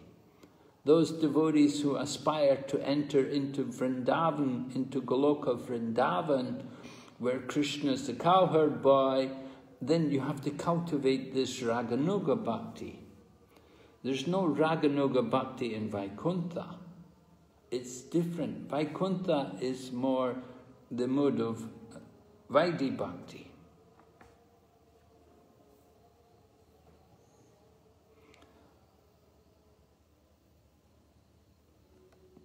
So,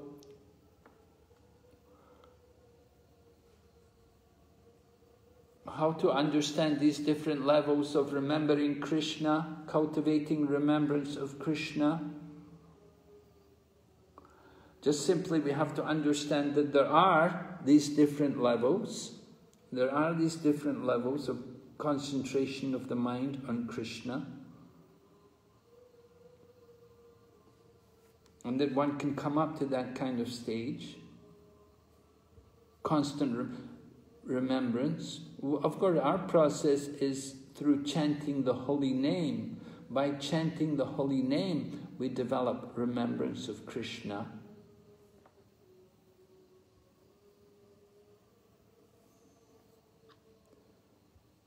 So Prabhupada, I don't really see any connection between the two, between these two levels, two different stages. It's not mentioned that there's a particular relationship between these two lines, between these two processes.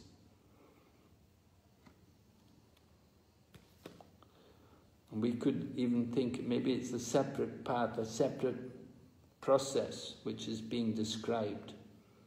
How you can understand your particular rasa, come to know your particular rasa.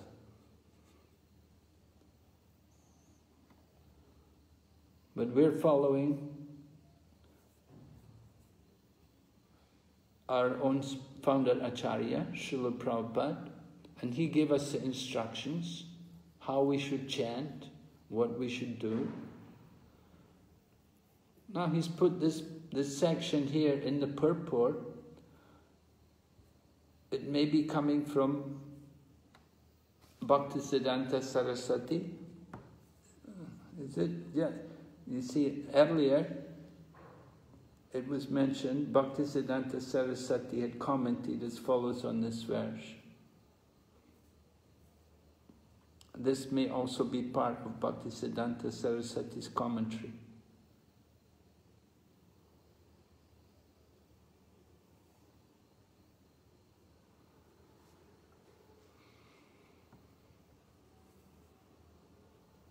So I'm not really able to answer your question about this. It may be simply some different process which is being described.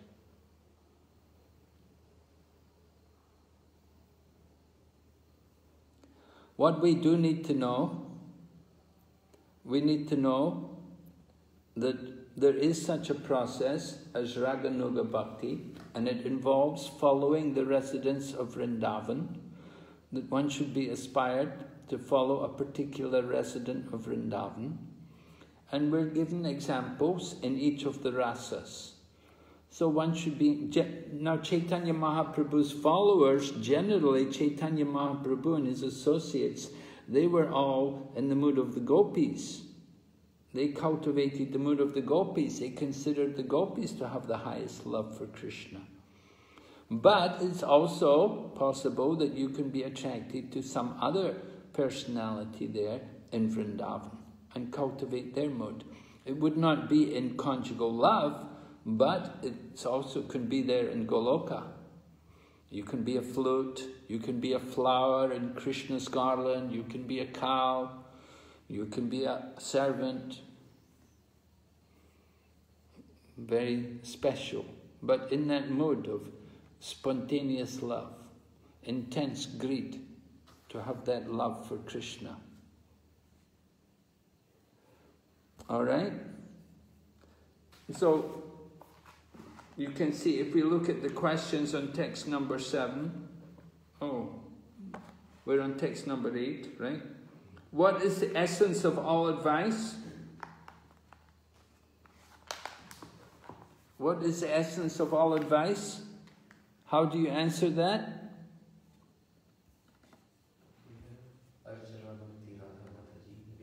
Who? Archana Bhakti Radha Mataji. The essence of all advice is? Hare Krishna Maharaj, Pranam.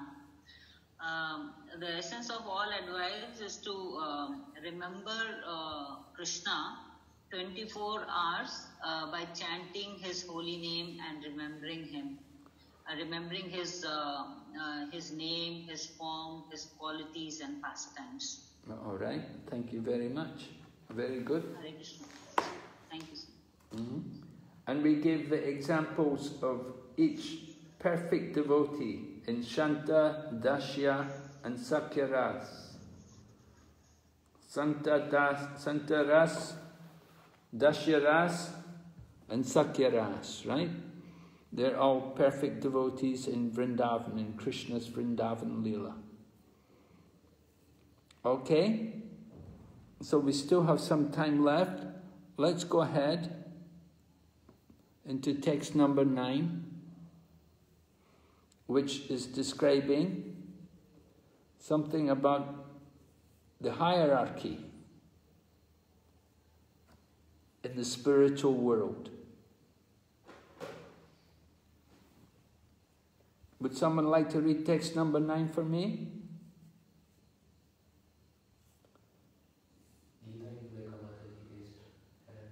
Who? Gita Indulekha Mataji, would like to read?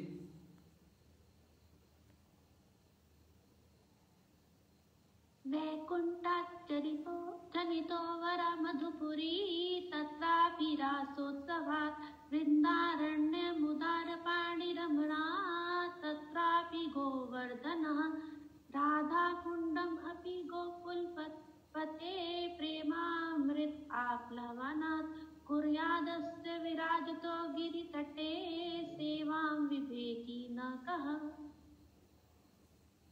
Shall I read the translation also? Please.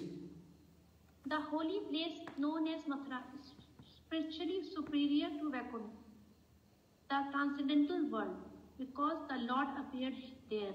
Superior to Mathurapuri is the transcendental forest of Vrindavan, because of Krishna's Raslila pastimes. And superior to the forest of Vrindavan is Govardhan Hill, for it was raised by the divine hand of Sri Krishna and was the site of his various loving pastimes. And above all, the super excellent Sri Radha Kund stands supreme, for it is overflooded with the ambrosial nectarian prem of the Lord of Gokul, Sri Krishna. Where then is that intelligent person who is unwilling to serve this divine Radha Kund, which is situated at the foot of Govardhan Hill? Okay. So you can see the progression in places here. Rupa Goswami is describing like a hierarchy. He says, Mathura is superior to Vaikuntha. Now Vaikuntha is the spiritual world, but Mathura is superior because Mathura is the place where Lord Krishna took his birth. Mathura Puri. And superior to Mathura is the transcendental forest of Vrindavan, where Krishna performed Rasa Lila pastimes. And then above the Rasa place where Krishna performed Rasa Lila, above that is the Govardhan Hill, because Krishna held up the Govardhan Hill to have his association with all the devotees for 7 days and nights. It's a very special pastime, was raised by the hand of Sri Krishna. But even higher than Govardhan Hill is the Radha Kund. It stands supreme because it's full with the ambrosio nectarian prema of the Lord of Gokul, Sri Krishna. So who would not like to, who is unwilling to serve this Radha Kund, situated at the foot of Govardhan Hill? Okay, someone like to read more? There were many volunteers. There were many volunteers. I see Roshan Pradhan. Who? Roshan Pradhan. Roshan Pradhan Prabhu? Good Dandavat Pranam. Here I go. The spiritual world is 3/4 of the total creation of the Supreme Personality of Godhead, and it is the most exalted region. The spiritual world is naturally superior to the material world.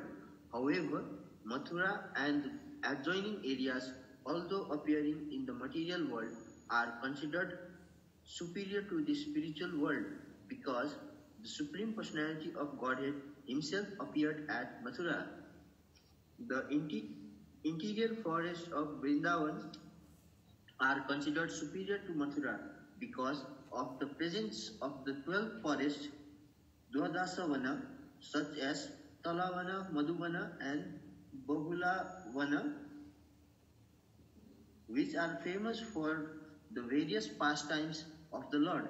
Thus, the interior Vrindavana forest is considered superior to Mathura, but superior to this forest is divine Govardhana hills, because Krishna lifted Govardhan hill like an umbrella, raising it with his lotus-like beautiful hand to protect his associate, the denizens of Raja, from the torrential rains sent by the angry Indra, king of the demigods. It is also at Govardhan hill that Krishna tends the cows with his cowherd friend, and there also he had his rendezvous with his most beloved Sri Radha and engaged in loving pastime with her. Radha Kund at the foot of Govardhan hill is superior to all because it is there that love of Krishna overflows. Advanced devotees prefer to reside at Radha Kund because this place is the site of many memories of eternal loving affairs between Krishna and Radharani. Rati Vilasa. Okay, thank you, Prabhu. So we're hearing about these different places.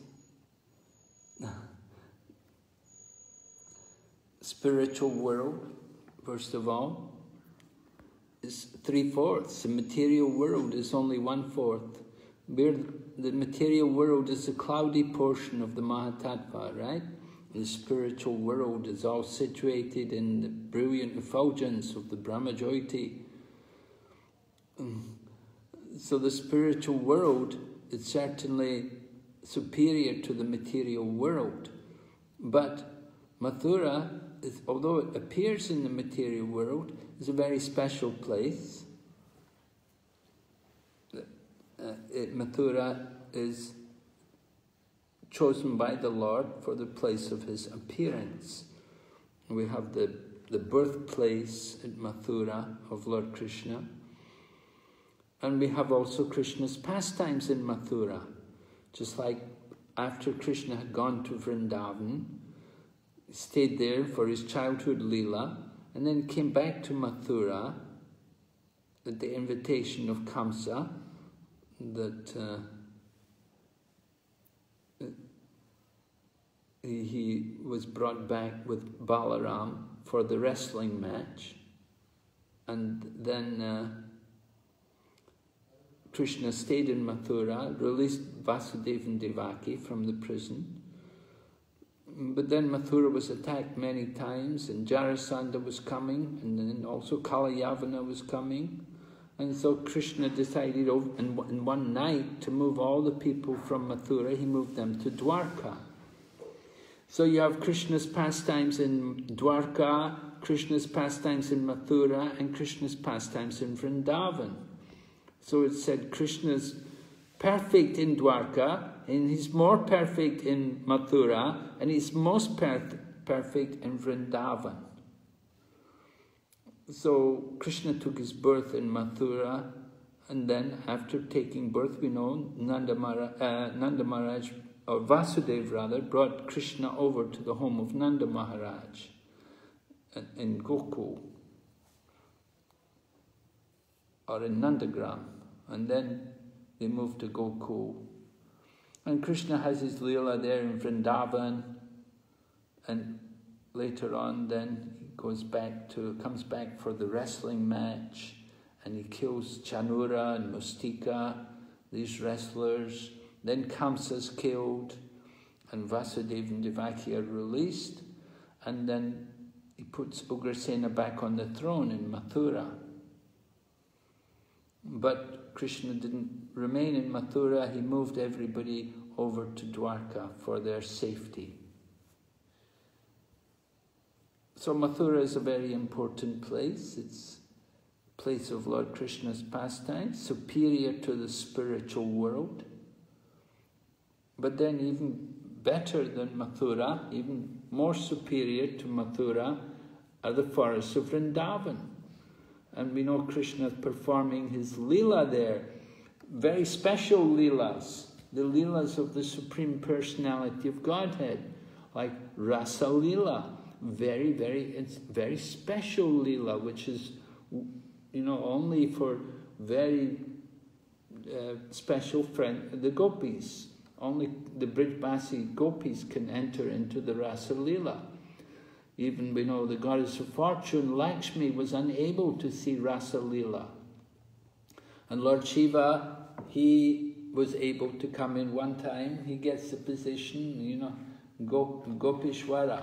Lord Shiva was given position Gopishwara, that he should take care of the gopis.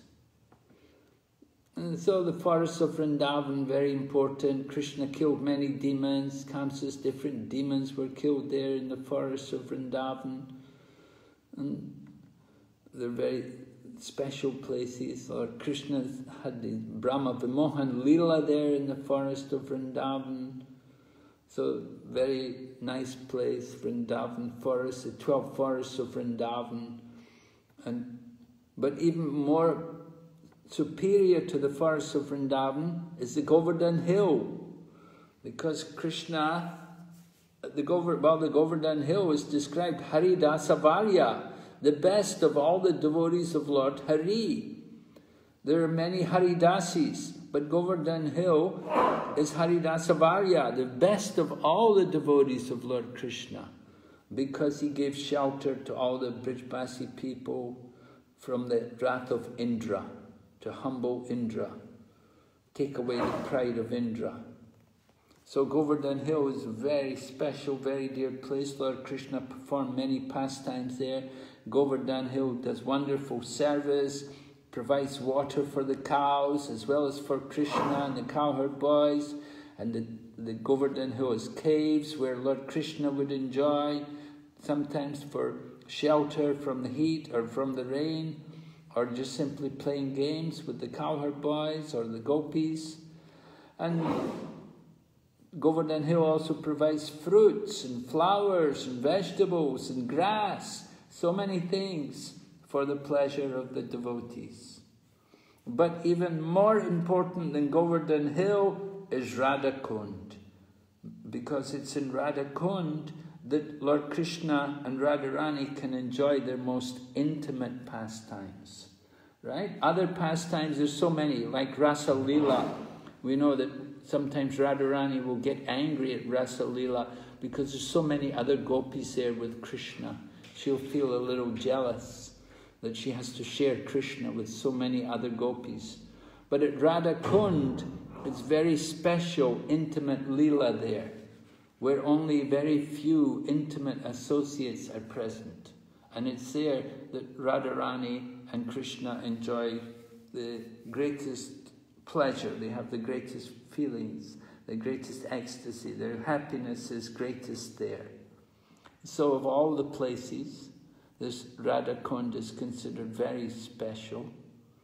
And we know the Leela also, that Krishna had killed a bull or killed a calf, a bull. Then Radharani wanted Krishna to purify himself. She said that Krishna should go and bathe in all the holy rivers. So Krishna said, I'll call them all here. So Krishna dug his heel in the ground, and one after another, all the different holy rivers came and poured water, and they created the Kund, Shama Kund.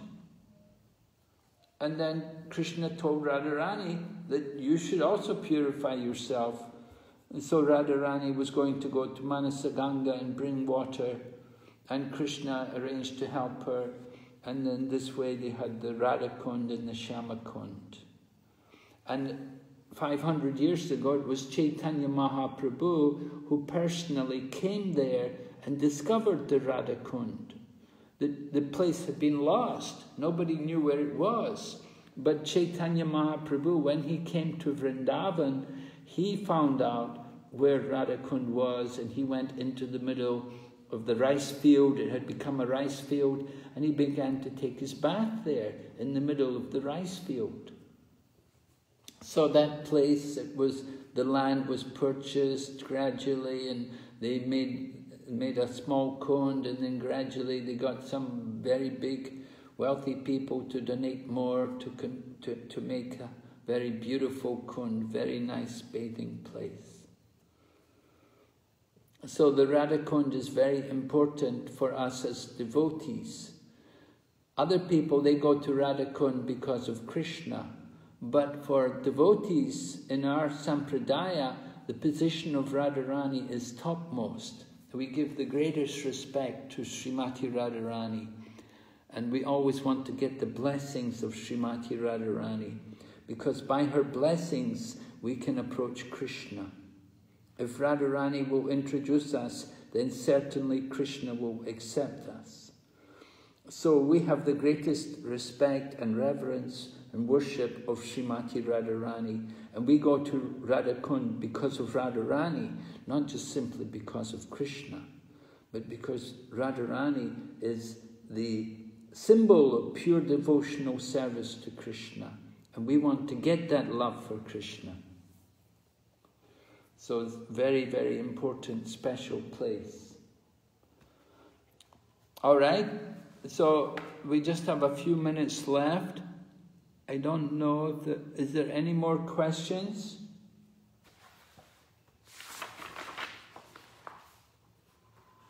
Hare Krishna Maharaj. Yes? Is there any explanation why Jagannath Puri Dham is not mentioned in this hierarchy of Holy Dham? And as we know that Jagannath Puri is the place of inspiration with Pralamba Setra, and Sri Chaitanya Mahaprabhu also spent his time there 18 years with the mood of inspiration, which is, we know that the inspiration is the highest mood. So is there any explanation why not in this hierarchy, Maharaj? Well, because it's not in Vrindavan. You're going to another kshetra. Right? It's not Vrindavan. But this is... We're discussing the pastimes, and we don't hear about Lord Krishna personally going there to Jagannath Puri. The meditation is on Lord Krishna, Krishna's pastimes. So we didn't talk about Dwarka. We didn't bring in Dwarka. Lord Krishna had gone to Dwarka. Lord Krishna had also gone to Kurukshetra. Kurukshetra is also very important. But we're particularly talking about Vrindavan and the places, you know, those places connected with Vrindavan in Mathura district. Yeah, there are many holy places. We could speak at Kurukshetra. Radha and Krishna had gone there. They met there at Kurukshetra, a very special place. And Dwarka also, Krishna lived there many years. Hastinapur, Krishna also had a lot of pastimes there. But we're talking about Vrindavan. The mood is Vrindavan. Thank you, Maharaj.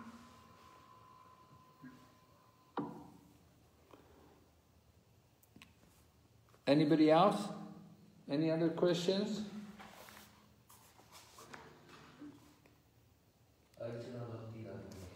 Archana Bhakti Radha Mataji. Hare Krishna Maharaj. Maharaj, this is related to the previous chapter 8, text 8, sorry. We were talking about Siddha Swarupa. If all of us have a Siddha Swarupa in the the spiritual world, then what about the impersonalists who desire, to merge with the Supreme Lord? If they also have a Siddha Swarupa, then their desire is just contrary to what the Siddha Swarupa is. How to understand that, Maharaj? Yes, we have to save them from that impersonal suicide. This is like spiritual suicide, impersonalism. So just like people have a material body and sometimes they commit suicide, we try to save them, we try to prevent people from committing suicide. So the same is there with people practicing spiritual life.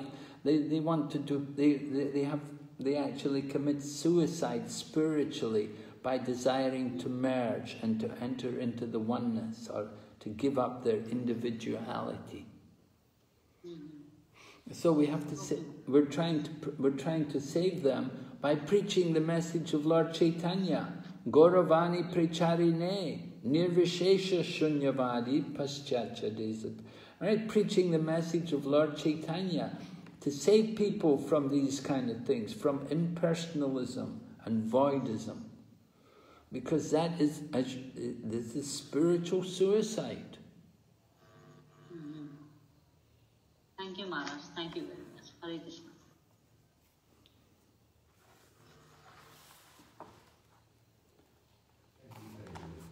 Huh? Yes, Gita Indulekha Mataji. Hare Krishna, Dhanvat Maharaj. I wanted to ask from text 7 question. There is a question, at what stage can Maya not disturb a devotee? Then we said it's Bhav stage. And the reason is given because the devotee can see the real position of Maya. So that at Bhav stage, the devotee can see the real position of Maya, and we also see the position of Maya. So what is the real position? Position we are seeing. What is the real position of Maya? And they have given the reason for this Bhav stage because the devotee can see the real position of Maya. She's saying we can also see the real position of Maya, and a devotee on how he can also see the real position of Maya. So then what is the difference? We can also see the position of Maya? Maya and a devotee on how also can see the position of Maya, then how is the two different? What is special about seeing the position of Maya at the stage of how? Do they see something different? Well, it doesn't have to be anything different. It can be simply the same thing. You're on the stage of bhava. You can see the material energy under the full control of the Lord. For the conditioned soul, it's different. But as devotees, you're also on the level of bhava. Sometimes, you also have a lot of ecstasy in your devotional service. You're coming to that level. There's a lot of bhava there in the practice of Krishna consciousness. Where was it actually mentioned there? Text number 7? Yes, Maharaj. In the question, the answer of this question is question number 27, and in the answer it's given. Oh, is it one of the questions, is it? Yes. 27 question. Devotee is not disturbed by Maya, and the answer was at the stage of how. But there is something more that's... The paragraph above that shlok, Krishna Surasam Maya Hai Andhakar, it's the paragraph above that shlok. What's she saying? She's identifying the places of page 71, where it is said that although Maya may be present, it cannot disturb a devotee once he attains the bhav stage. This is because the devotee can see the real position of Maya. So that's the paragraph. Okay, the devotee can see the real position of Maya. And so, yeah, We see Maya. How do we see Maya? How does the devotee see Maya? We see Maya as Krishna's energy, under his full control. Of course, there's Yoga Maya and Maha Maya. There's two faces of Maya. It's not all just simply the illusion of the material world. We understand the Maya working in both ways. How Maya covers up the devotee to reveal Krishna through one of the rasas. Right? That's Yoga Maya. Nanda Maharaj sees Krishna as his son. That's Yoga Maya. Mother Yashoda sees Krishna as her child. That's Yoga Maya. Right? There's Yoga Maya, but there's Maha Maya. Maha Maya is the illusion that Krishna is an ordinary person. Krishna took birth. Krishna has a material body. That's Maha Maya. And so devotee understands the effects of Maya, how Maya is working. Vyasadeva sat down after taking instruction from Narada Muni. Vyasadeva sat down and meditated on the Supreme Lord, and he saw the Supreme Lord with the material energy under the full control of the Lord. So that is the position of Maya. Maya jakshena prakriti suyate sacharacharam. This material nature is under my direction, Lord Krishna says. And so the Maya of the material world is all under Krishna's control. A devotee sees this. The devotee sees the effects of Maya, how it's influencing people in different ways. It covers up the heart of the devotee so they can have loving relationship with Krishna, and it covers up the vision of the materialist so that they can have their sense gratification and try to enjoy the material world. It's all due to Maya.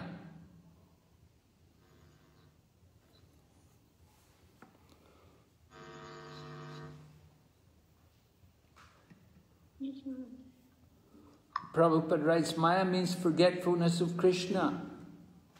And forgetfulness of Krishna and Krishna consciousness stand side by side, light and shadow. So, Prabhupada is referring particularly to the effects of Maya in the material world. Covering up Krishna, that he will appear like an ordinary person. So devotee understands how Maya is affecting people. People are thinking, I won't die, I will live forever, I will enjoy, I will be happy. People are thinking they can lord over the material world, they can enjoy sense gratification. This is their Maya. A devotee can see the illusion of the materialistic people. Right? Yes, Maharaj. Thank you. There is another question by Vinasa Prabhu. Dinavatsal Prabhu has a question? Yes, Hare Krishna Maharaj dan Dawat Pranam. Hare Krishna Maharaj dan Dawat Pranam. Pertanyaan Tiang ini ada di sloka 8. Bagaimana hendaknya seorang penyembah selalu tinggal di wilayah rohani bernama Braja atau di Brindawan kan seperti itu. Nah, bagaimana ada syarat khusus untuk bisa tinggal di Brindawan karena banyak para penyembah datang ke Brindawan untuk tinggal di sana melakukan kajiannya. Bagaimana syarat khusus untuk tinggal di Brindawan? Requirement to be able to stay in Vrindavan Maharaj, because so many devotees came to Vrindavan. He stayed there. Maybe he has to say that again. So the question is there any special qualification to stay in Vrindavan? Yes. So yes, we mentioned that you should not be a neophyte devotee. You should be very fixed in Krishna consciousness. You should be mature. You should have come to the stage maybe even of Nishta. steadiness. You've completed the anartha nivritti. You've got rid of all of the imperfections and impurities and aparads and anarthas from the heart.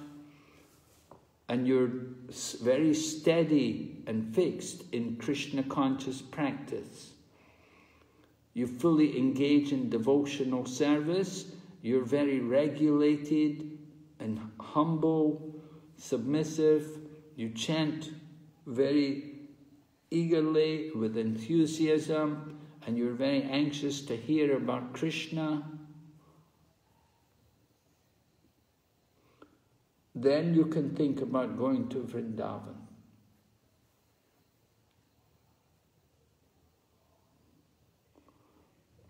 Of course, you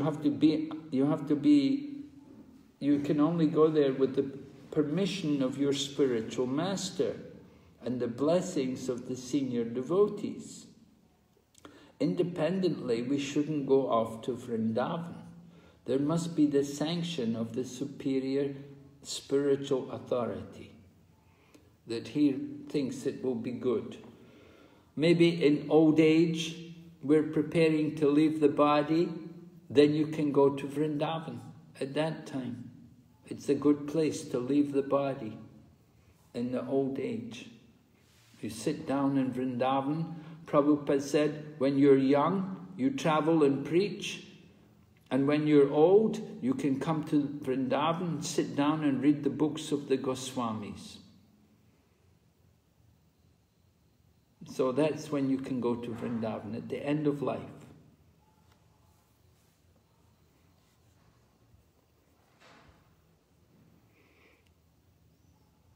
Thank you, Maharaj.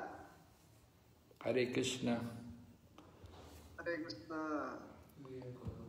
All right, so we'll stop here tonight. We'll meet tomorrow. We'll try to finish up everything tomorrow. We'll see how it goes. If you have any questions, please prepare them. You can put them on the chat before the class, and we can have the questions ready. That will be good. All right, Srila Prabhupada Ki Jai. You got any message for the students tonight? Thank you, Maharaj. Okay. Thank you so much.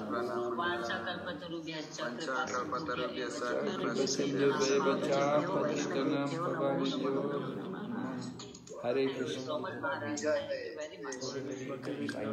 Jai Srila Prabhupada Ki Jai. Hare Krishna, please don't leave just yet.